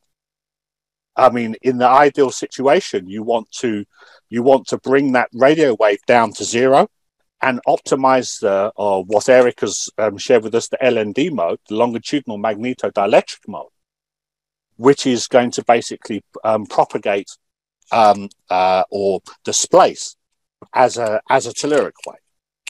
So in these experiments, it is always measuring the ratio of those two things. So we all know that, for example, I mean, we could transmit a radio wave from the UK to the US in the transatlantic project, no problem. I mean, that's not a big deal. I mean, Marconi did it in the early 20th century. But doing that where the telluric mode dominates, that's something that to my knowledge has never been done before. Eric, maybe you could add more, but I mean, to my knowledge, that's never been established since Tesla's time. Well, we're still. I'm inclined at this point to deal with it on a purely scientific basis and throw all theories out and just approach the whole thing with an open mind. Yeah. Hertzian waves, TEM, LMD, telluric, surface wave. I'm not thinking about any of that. When early on, when I first engaged this at the RCA station in Bolinas, there's a definite proportionality between what's going on overground and what's going on underground. And what's going on overground is not necessarily electromagnetic. Take the AM radio in my car. Okay, the AM radio in my car is connected to a somewhat specially connected antenna to eliminate interference and shunt capacitance to the car body. It's I'm looking at it. It's about maybe 20 inches long. Okay, now I'm listening to some station on, let's say, 700 kilocycles. 20 inches ain't any wavelength of 700 kilocycles. It's a capacitor. In fact, if I bring my hand near the antenna, it detunes it. In fact, what I do is I deliberately keep the thing offset. The AM radio is kind of cocked inside the car so I can go down below the AM band. And the antenna is always hungry for a little more capacitance. So that way I can put like another little lead on or what have you and kind of get it set for a specific radio station. So basically the car body is the earth because the AM radio has a Tesla coil in it. That's how it operates. It's not an electromagnetic receiver. It's a relationship between the electrostatic capacity of the body of the car and the electrostatic elastance of the aerial, which is basically the reciprocal of the capacitance. So in any transmission system, if a coil is taken as a lump network, or an analog network or what have you, has a characteristic impedance and it has a propagation constant. Now, if that propagation constant is set to be pi over 2, and the characteristic impedance is such that the impedance of the aerial, which of course is going to be strictly dielectric, and the impedance of the earth, which is questionable as to what exactly that will be.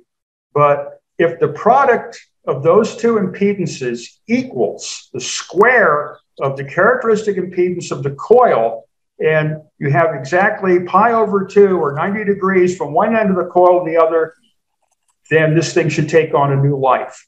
And that's not easy to do.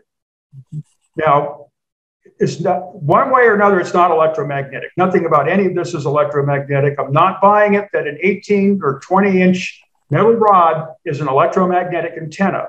Yet when I drive into a tunnel, the AM radio goes dead. Well, the naysayer, the Einsteiners will say, well, you see, that means it picks up electromagnetically. No, it doesn't. It just tells me I lost my electrostatic admittance to the ionosphere. That's all it tells me. For free space. Tesla even has that as a diagram in one of his elementary articles, where you have the elevated capacity, the lines of force that go to Earth, he regards as parasitic, and the lines of force that go up to space, he regards as transmissive, even though this thing's supposed to be transmitting in the ground. So consequently, you got one crowd of people that doesn't agree with another crowd of people. One crowd of people says this thing transmits to the Earth. The other crowd of people says it transmits to the air, and they're both wrong. So what do we do? So we are stuck with a purely scientific endeavor here in that we don't know. So I'm not going to subscribe to any surface waves, Zenek waves, Hertzian waves, transverse waves, any of that stuff at all, because it's a trap. You got to approach this thing with a completely open mind. And it's the same thing with the modes. We don't know which mode does what, even though you've seen that there are differences between the two. But what I found is these modes are strictly a function of terminal conditions. And Griffin already did the experiments. And if the terminal conditions are zero or complete, complete reflection, that the coil is not refracting elsewhere, the two modes join. And from my knowledge of transmission line theory and all that, particularly waveguides, it's very undesirable to have any transmission system that has a multiplicity of modes, like using a neutral wire in three-phase. That introduces another parasitic mode at 3 times the frequency of the power system, and that's what's ripping the whole electrical grid apart. You don't want multi-moding, you want single moding, but we really don't know which mode or what, and we still have to determine all these terminal conditions. So I think in general, you can see that this is actually a very quite involved project to come up with any absolutes, but it's doable by experiment. That's always how it's worked, by experiment. Don't get too wrapped up in the theories. Don't get too wrapped up in the math. And I don't think we can have a better team. And it's fun doing there's enough theory to move forward. Right. So I don't know, just say it's expensive, but it's fun. It keeps you busy. Should we hit some of these other questions and zip through them? Okay. So this is from somebody whose username is iPhone. There's 2 of them. Let's see, series phase and parallel out of phase. And that might have been when you were talking earlier, Griffin. And then the second post is there a simple way to test to make sure you have a true ground and are not picking up anything stray from the power companies? Anybody wants to tackle that real quick? I guess with the power company one, well, if you live in a YY connected area, I mean, it's pretty evident as to just what the level of interference would be. So, I mean, one simple test just to see what the level is in your area, you could have you could establish an electrostatic potential setup where you have 2 ground rods separated at no more than 10 feet, have a pair of high impedance headphones connected across those terminals. And sure enough, if you usually hear the loud harmonics coming through the headphone set, then you know that there is an appreciable amount of interference. Now, typically, because these harmonics will maintain themselves in the lower part of the voice frequency band, that in this HF or high frequency area where we're operating, they still will be picked up or interfere with the received signal, but it's not exactly something that you're harvesting, I guess, if that's the way that question leads to, of how it could interfere with the transmission or the reception of the signal. Well, there's a lot more frequencies other than the power line harmonics with all, all the China jammers, because you have to keep in mind all electrical and electronic devices now that come from China have radio jammers built into them. So that's one major problem. And if you have a Wi-Fi connection and you're not isolated from it, it completely invalidates all of your experiments, because instead of transmitting through the earth, it's going to transmit through the primary neutral, the power line, and you're just going to be lighting up the town you're in and turning it into an antenna.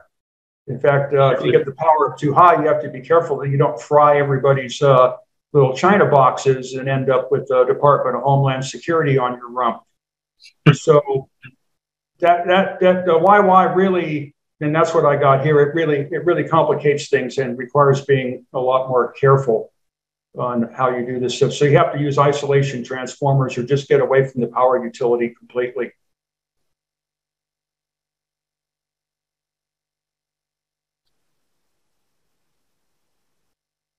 Okay, let's see.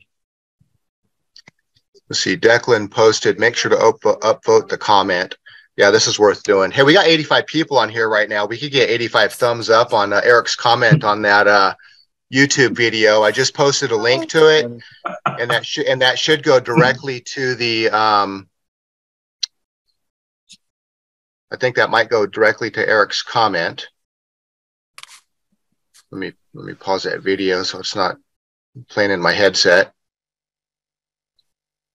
It does. Okay, so Eric's username is normally T-Rex, but this YouTube thing changed it to,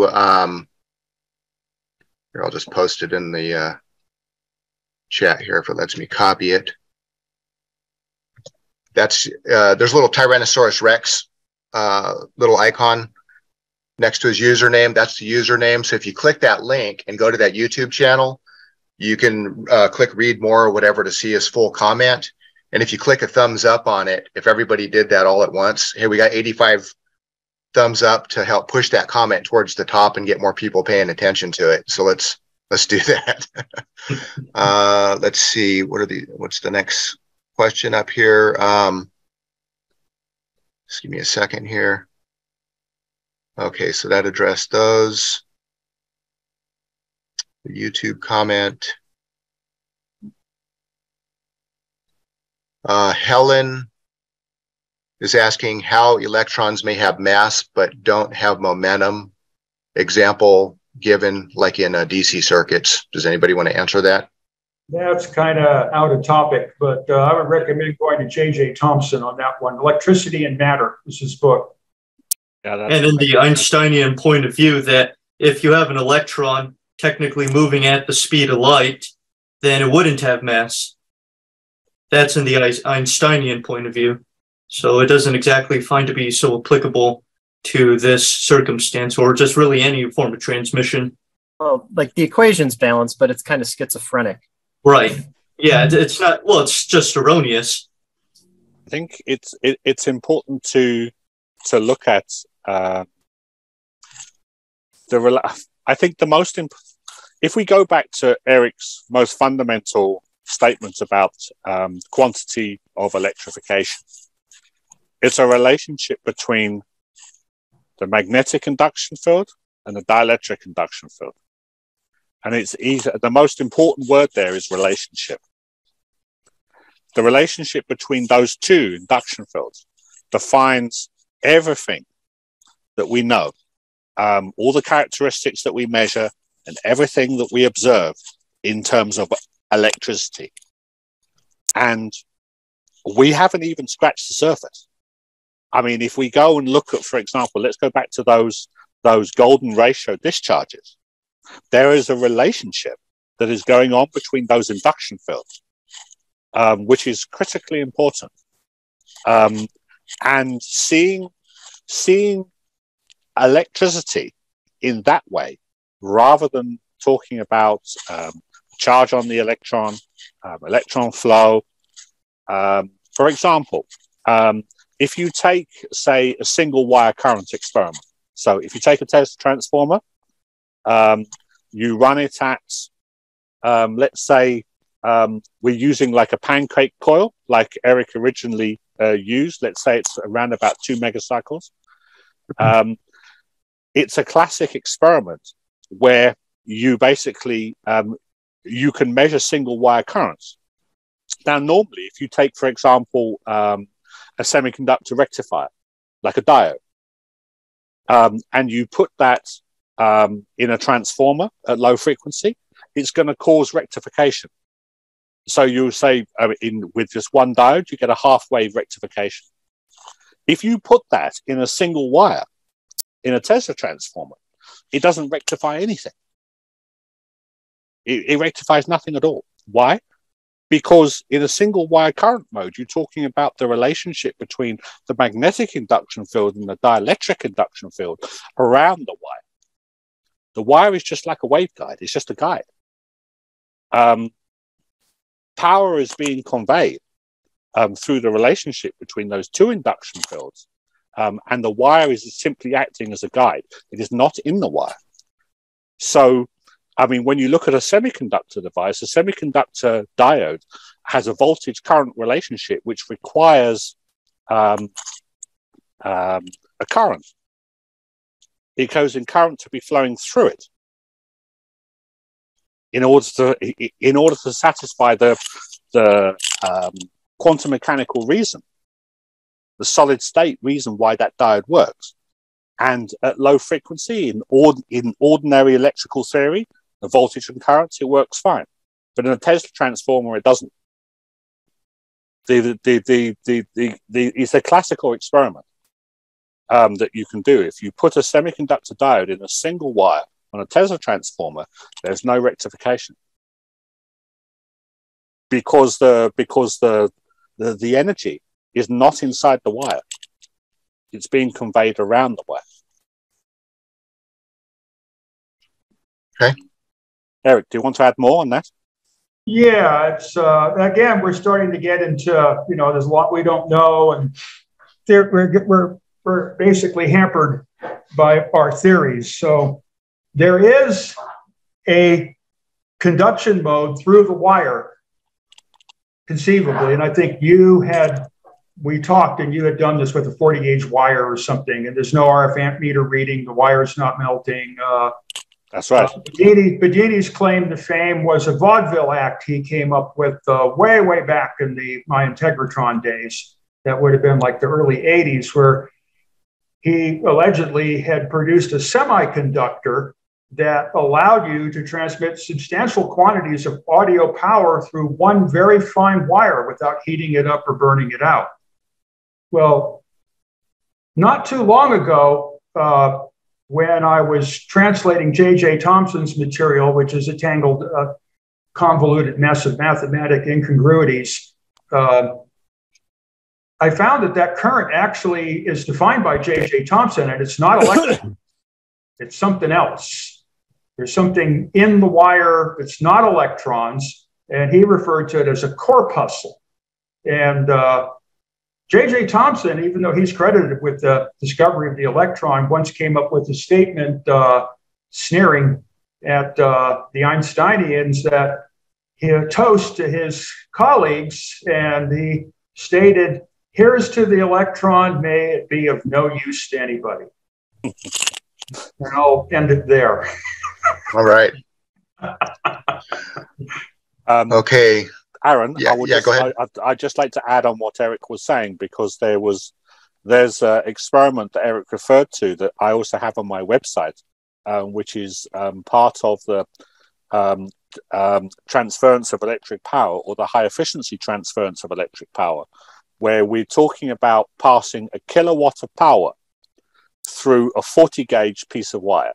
So you have two Tesla transformers in a classic TMT configuration. Much like Eric originally had in that famous video with himself, Peter Lindemann, and Tom Brown, where you have a 40 gauge piece of wire is 0.08 millimeters thick. That's 80 microns. 80 microns thick. And you pass 1 kilowatt of power through there with no loss. How do you do that? I mean, you would call that a fuse normally. You call it a fuse, but it doesn't blow.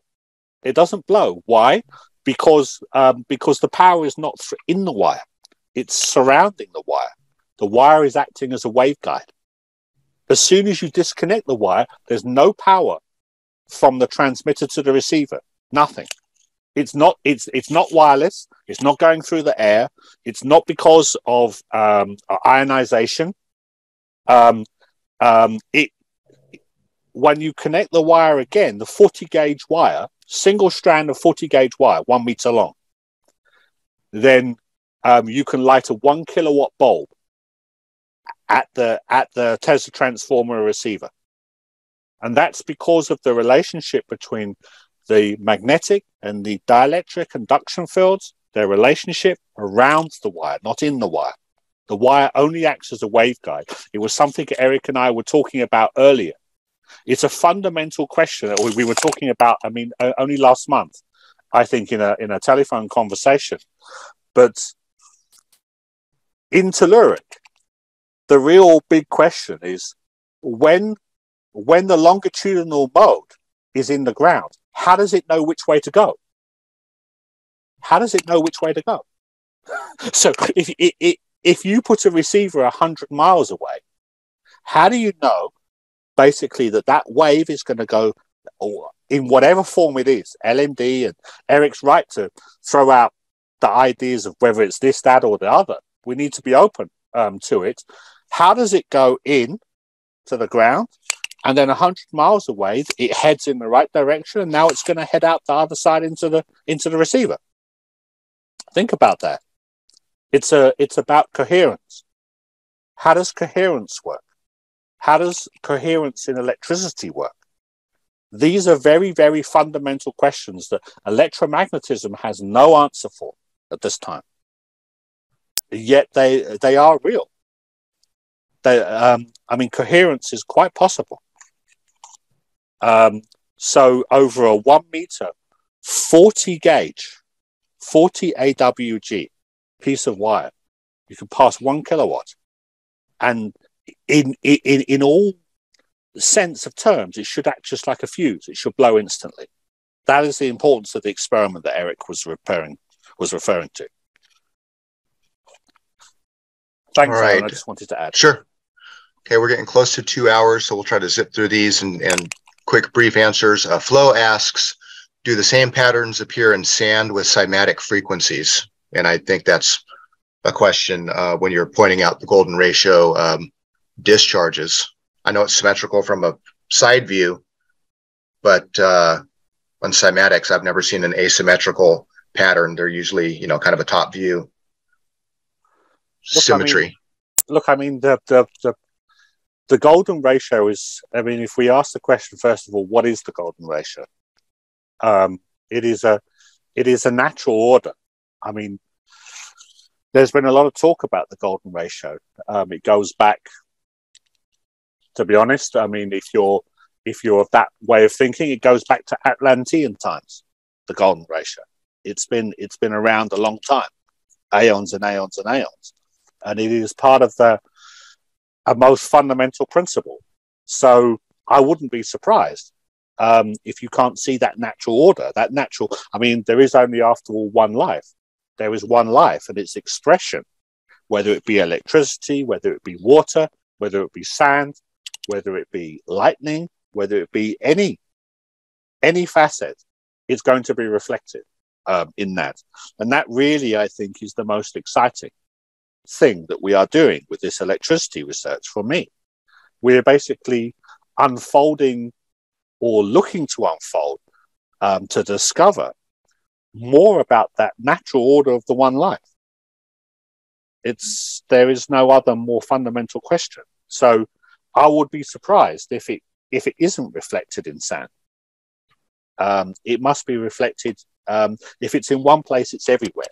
You only have to look hard enough in order to find it. The cymatics is a standing wave pattern where the golden ratio discharge is actually a function of itself.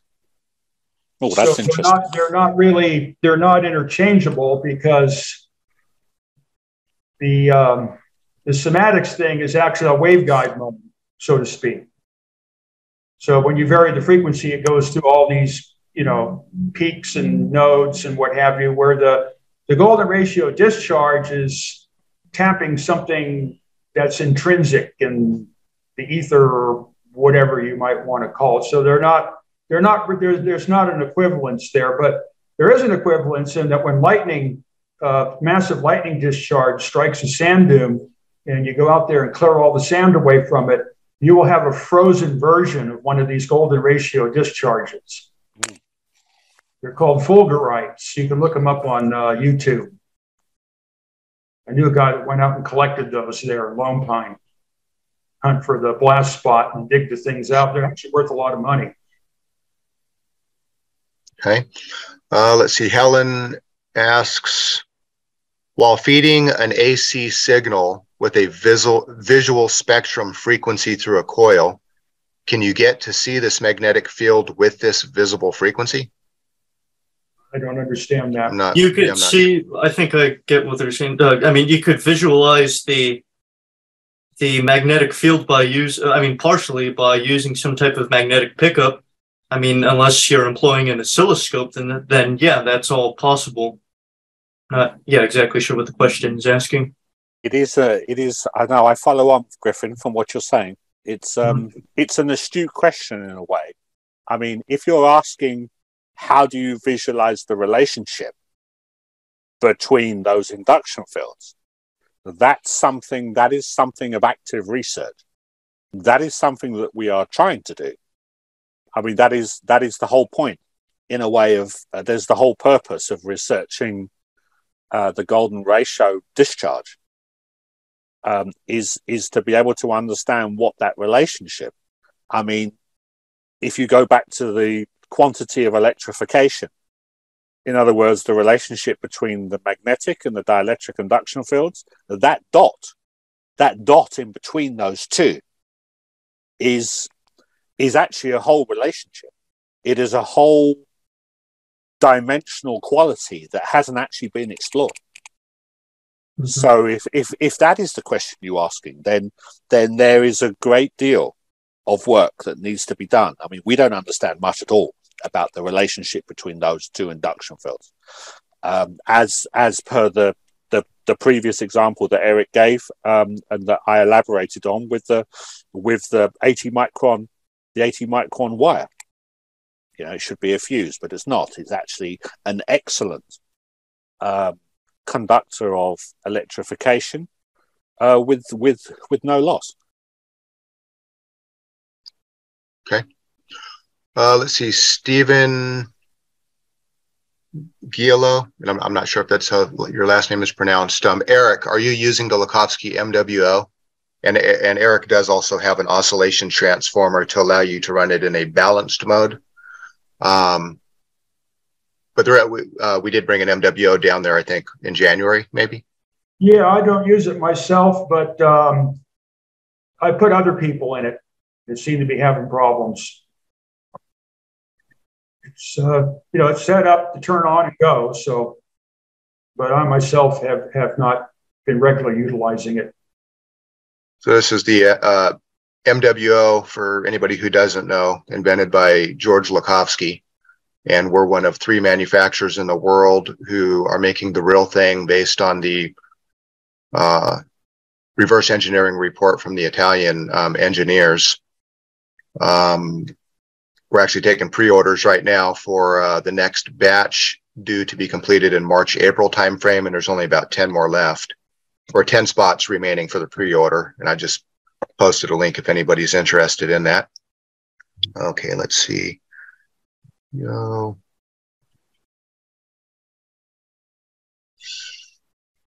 Just scanning through these texts here. Normally we open up on the conference calls. We just unmute people and they ask, but since people have been posting or typing these in the chat, I'm just reading these out of here. Do you want to unmute Aaron also? Let people just ask. I can. I might as well zip through some of these real quick since they're already here. Okay, Helen asks, are there any informational features of the ether, like information field? You know, like this morphic field type concept that Gustav Le Bon originally talked about, and that like Rupert Sheldrake was made popular for that terminology, even though it came from Gustav Le Bon. Well, information in the ether. That's what we're seeing in the discharges. Mm-hmm. That's what gives the discharges their golden ratio shape. So by definition, the golden ratio is a log base, by the way. So you could call it a natural logarithm, even though that word's been used for other things, but it's a log base. So it's a progression. It's how things progress or regress. It's proportionality between elements. That makes for excellent antenna performance, by the way, for log periodic antennas.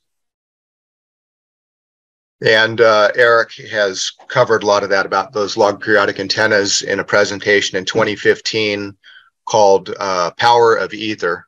That's, if anybody wants to look at that, that's a very interesting presentation that covers a lot of stuff. Power of Ether. And you can find that presentation in emediapress.com. Let's see.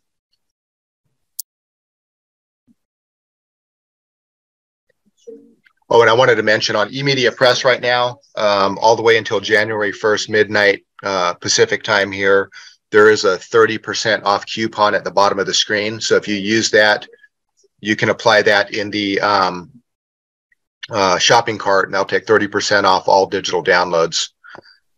Let's see. Nick, to everyone, that, and I'm not sure what context this is in or who is speaking during this time. That doesn't discount a surface wave propagation across the Earth. Surface waves have longitudinal propagation even in conventional physics. Any surface wave will travel incredible distances, but the coil could be a launcher. That's quite possible. Yeah, I think we covered that. Yeah. Let's see. Wouldn't telluric transmission harm the plants? Doesn't seem to. No. Well, plants respond quite readily and beneficially from my electroculture research to high voltage, high frequency alternating current. And I have seen people use high potential DC, but of course, I guess for the novelty aspect, it still has to be researched some more, but it seems as though high frequency is quite beneficial. So it wouldn't necessarily harm anything. Or at least it doesn't kill them. Well, yeah. I mean, of course, if you're in direct contact with it, then you could get a nasty radio frequency burn, but of course, that's a whole different topic in itself. I know that plants go crazy when they're around the MWO, whether it's in the Minkowski unbalanced mode or the balanced mode. And you should see Paul Babcock's little man cave where he has a MWO in there. All the ivy and all this stuff from around it is all growing up on it and is coming and surrounding the window, trying to get to that MWO. Because he had one coil burn out, but while it was running, he had it on a timer that would automatically come on, and literally all the plants are trying to move and gravitate right to there, reaching out to it. Let's see, Hakasa. Yeah, go ahead. I'll just add there. I mean, if we go back and we consider telluric, I mean, telluric in itself is of the Earth. So we are. Tesla talked about attaching our machines and ourselves to the wheel work of nature. This is about coherence. So the only time that telluric is ever really going to work when it's actually in tune, when we're actually attaching our machines to the wheel work of nature. That was something that was really, really important. This is the same that we're talking about with the golden ratio discharges. This is not something that we are imposing on the Earth. This is something to come in tune. So in other words, the only way that we're actually going to solve the riddle, if you could call it that way, or solve the mystery, that piece of the mystery, which is what is telluric transference of electric power, or what is telluric communication, or however you term to put it, is when we actually bring our experiments in tune with the natural process, in tune with the natural telluric process. So, sure, I mean, you can blast all kinds of currents into the ground and everything like that. The Earth, fortunately, is able to absorb quite a lot by the looks of it. But the experiments are only really going to work when we actually learn how to be in tune with that natural harmony, the natural order. And that's why it's so important to understand what are the principles of natural order. That's the whole point of the research, the telluric research, the golden ratio discharge research. It's all about understanding and coming in tune with the natural order. Okay. Somebody just asked a question whether the lightning overground is related to something underground, and I got in this at Landers because I have the necessary facilities, and that, as a matter of fact, there's what is it that saying? As below, so it will be above, or something like that. As above, so below. Yeah. It's definitely definitely the case. Lightning will go into places that according to the laws of electrostatics, there's no way lightning would strike it, yet it does.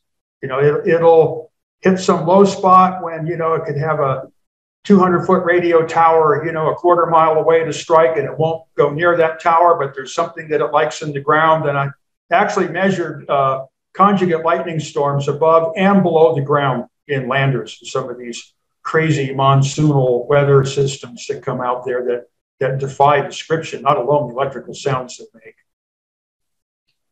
Tornadoes are the same way. There's an underground and overground, and that's why it's got that conical shape, because there's a conjugate conical underneath the ground. And those things are incredibly electrically active. You can pick, they have a characteristic signature on a telluric receiver, very similar to that of volcanoes. Just like earthquakes have a very distinct signature, very similar to hurricanes. So that the hurricane sound is a frying, snapping type of thing, where the tornado and the volcano is more of a burping and farting type of sound.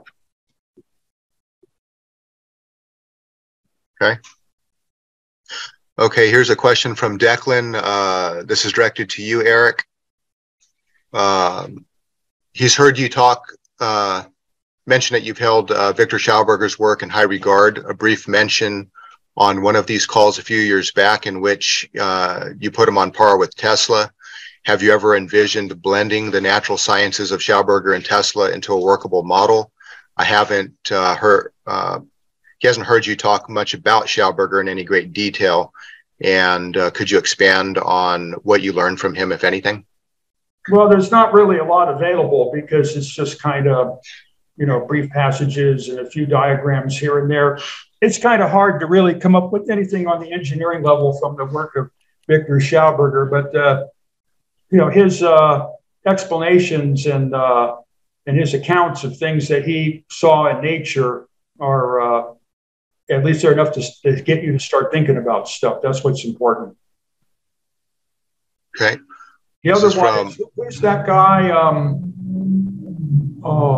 Walter Russell. Walter Russell is another one that, the academians hate his guts because of all his weird drawings and pictures, but he's the one that came up with the conjugate tornado diagram. I think I even used it in one of my presentations. So all these guys add their kind of flavor to the general subject and help with the overall understanding, but not on the engineering level. In fact, even Tesla didn't help us much with the engineering level. He left it pretty much to other people to figure out exactly how he did things. And of course, because it was a capitalistic or commercial enterprise he was involved in, naturally, he's not going to tell everybody just how to go out and do things, particularly being, that Westinghouse, and him had patent relations and what have you. So Tesla actually stated that he was a discoverer and he would leave the details to others. And probably one of the most important others is Steinmetz, of course. Without Steinmetz, we would have never been able to harness alternating current. Okay. Let's see. Do you know of Christian Birkeland of Norway? About 1896 research on the Sun, Earth, Northern Lights electrical connection? I've heard about it. I think it's something called the Birkeland currents. Mm-hmm. I think it's an interplanetary current, but I don't know that much about it. Yeah, that gets into the whole electrical space kind of models. I saw that Dr. Bruce Laybourne had logged into the call here. Well, that's what's going on in the cosmic light bulb. That's what makes the cosmic light bulb project so interesting, is we actually are duplicating the process of the cosmos in a bulb. So much for these giant particle accelerators. What are they called? Well, that is the reflection that as is above is below, huh? Yeah. Okay. Eric, would you... Let's see. Okay, somebody's just asking if you're open to going on these other podcasts. or Yeah, conceivably. other online kind of radio show kind of deals? Yeah, I don't. Yeah. I have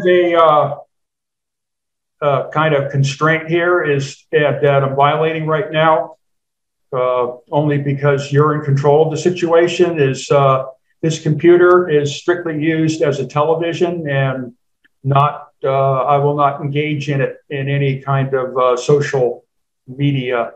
I will use the telephone, but I will not use the computer except for this rare exception, because that's why I don't have any trouble with it, is because I don't get connected to things, links and all that stuff. It's strictly a TV. Yeah, I think a lot of them you can call in with the regular telephone as well. Yeah, that would work. Then I'm up to it. Hello from Hawaii. Eric, how much money do you need to complete the laboratory there? Like the inside of the building, electrical and that kind of stuff. We're trying to get the estimate. I think because I have the money to pay Justin, he's going to come down here and it's going to be too cold to do much antenna work. So I think we'll come up with a concrete estimate, but I would say probably $125,000. That's about how much it took to get the building so that it keep the rain and snow out and the front wall wouldn't fall in and what have you. And at least I have the music listening room that I can keep warm and sleep at night, despite the fact that I'm living on a interstate highway here. I'd say that 125K would be a good estimate. I know we could really get ahead with that. Okay. Let's see, from Kay Anderson. How do you push or pull against the ether? Good question.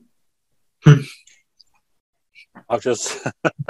Now, let me point out that let's get this ether thing hashed out here, because that's really an incredibly misused term.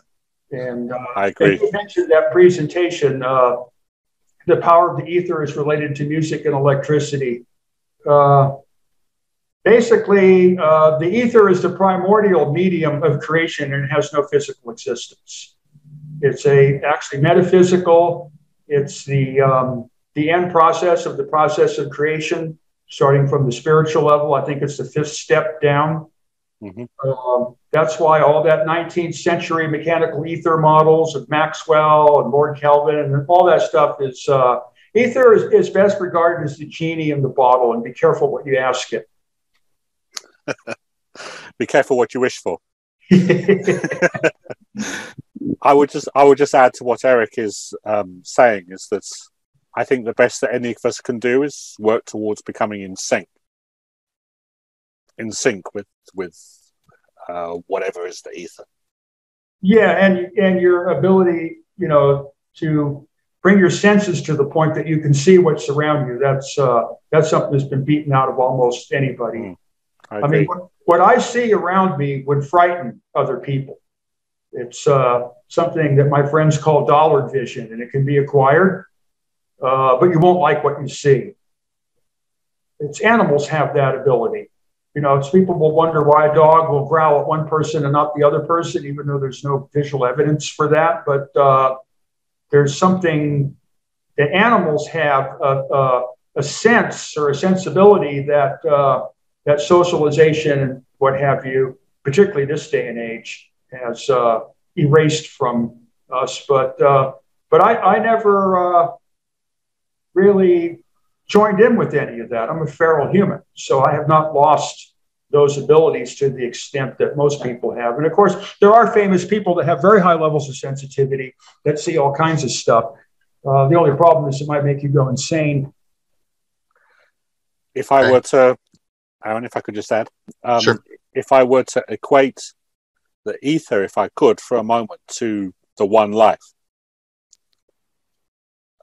which is something which is, if we can call it the great mystery, then coming into sync with the one life is all of our tasks. However we do it, that is the one purpose. That is all of our tasks, however we do it. One good way to get into it is start listening to Bach organ music. That's what it's designed to do, is phase you in. Indeed. Remember, Tesla's greatest statement, I believe his greatest statement is to bring our machines, our lives, into cooperation with the one life, essentially, in my own words. So, yeah. Okay. Let's see. Birkeland theorized that northern lights was electricity from sunspots hitting the Earth, which ticked off the Royal Society and Lord Kelvin, who at the time believed space being a vacuum. Are we electrically connected to the sun? Oh, absolutely. Yes. Of course. Of course. Well, and even other natural processes that occur on Earth. So in the realm of seismic forecasting, this holds to be true, that typically the activity of the sun will have some influence on the tectonic plates and other interworkings of the Earth as a whole. Yeah. Okay.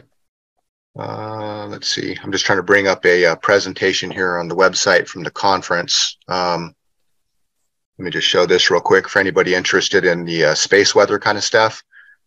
I'd recommend getting this presentation by Bruce Laybourne and David Johnson, Stellar Transformer Concepts, Applications, and Monitoring Methods. And they go pretty heavy into a lot of these electrical space type concepts. There's a book that is strictly a popular book. It's not scientific or theoretical. That helped me a lot, even though a lot of people don't like it. Is called The Jupiter Effect. And that is, it was kind of a doomsaying book about that particular solar cycle, one that I studied when I was at Sonoma State. It was going from 21 to 22, cycle 21 to 22. And even though it didn't destroy the Earth, that book held true. That particular solar cycle, all the planets lined up on October 13th of 1980, and it knocked the sun silly.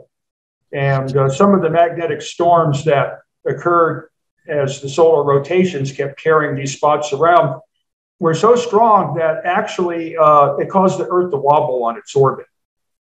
So for people that aren't into theories, just kind of observational facts and references to things, I would recommend reading The Jupiter Effect. And it might be worth mentioning Cosmic Patterns. Can you hear me now?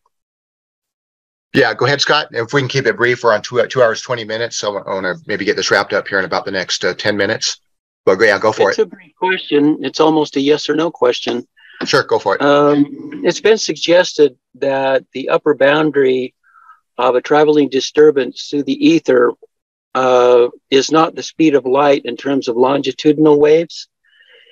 But this pi over 2 times the speed of light for that velocity, does anyone here think that's an upper boundary for the speed of a traveling disturbance in the ether? I can't answer that one way or another. No, it's not an upper boundary. I mean, it depends which perception you coming from. I mean, if you want to look at the perception, the common perception, c, the speed of light, is only the speed of light within the common perception. That is in the form.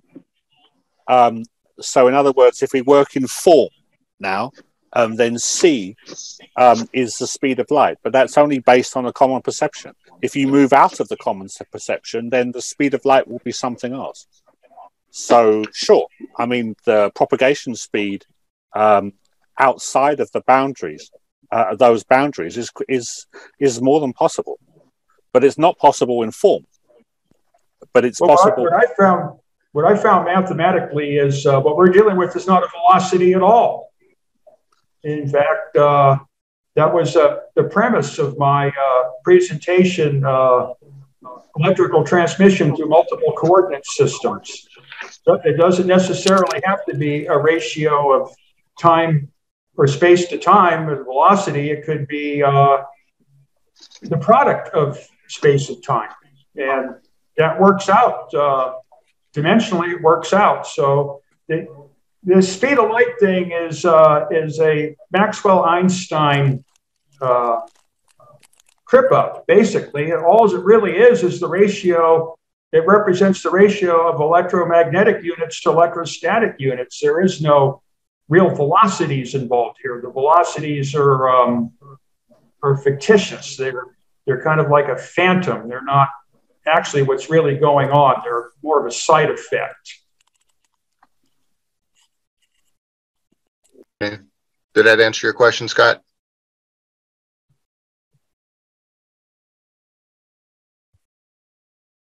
Okay, I think that wrapped it up. I think Scott's yeah. The speed of light in a transverse wave as opposed to longitudinal wave. Tesla made this quotation: pi over 2 times the speed of light in transverse is the speed of light in a longitudinal wave. And if there is a difference, then would that indicate that what Eric was saying in terms of measurement or in terms of whatever means is supposed to determine a velocity, would that be consistent? Meaning, would that indicate an upper boundary in a longitudinal wave or not? It's basically a yes or no question. No, there's no relationship. The velocity is an extraneous dimensional quantity, or numeric, or whatever you want it to be. In this case, the pi over 2 is basically a group velocity relationship in the Tesla transmission, where at one end it's the velocity of light and the other end it's infinite, and the proportionality between those two is pi over 2. The only other pi over 2 was Wheatstone. Professor Wheatstone, Oliver Heaviside's uncle, claims that he measured the propagation velocity of longitudinal electrostatic conduction to be pi over 2 times the velocity of light, and it seems like Hermann Helmholtz was in agreement with him on that. But there's no real constraints here.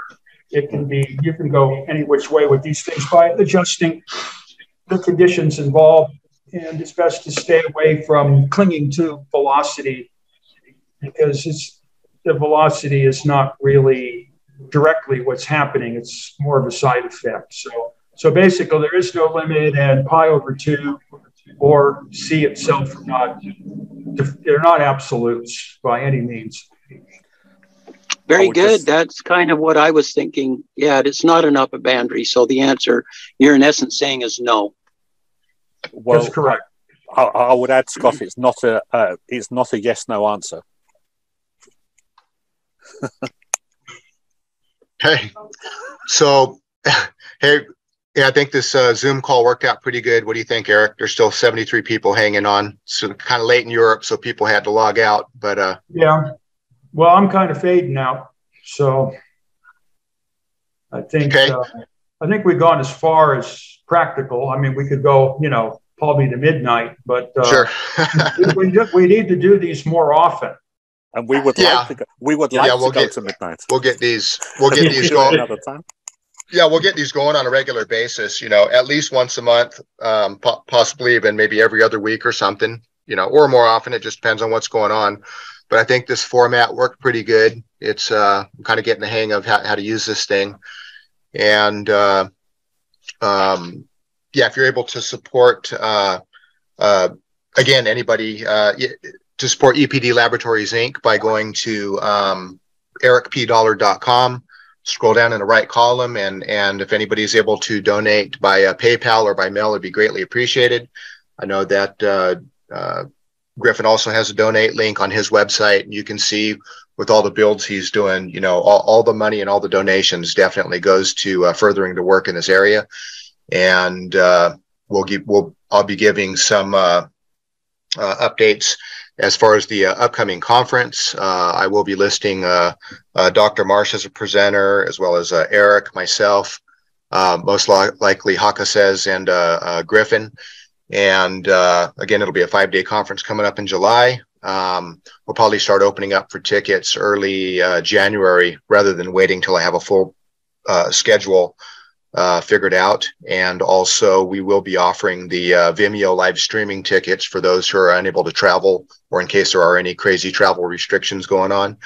And as soon as this is over, I'll get this edited and put up on YouTube. And so if you logged out earlier and you wanted to see the rest of it, you'll be able to see that. So any final comments, Eric? No, I think the subject is fairly well exhausted for now. Yep. Okay. So, hey, thanks for your time, Eric, and Dr. Marsh, Griffin, Haka says, everybody on the call, thank you so much.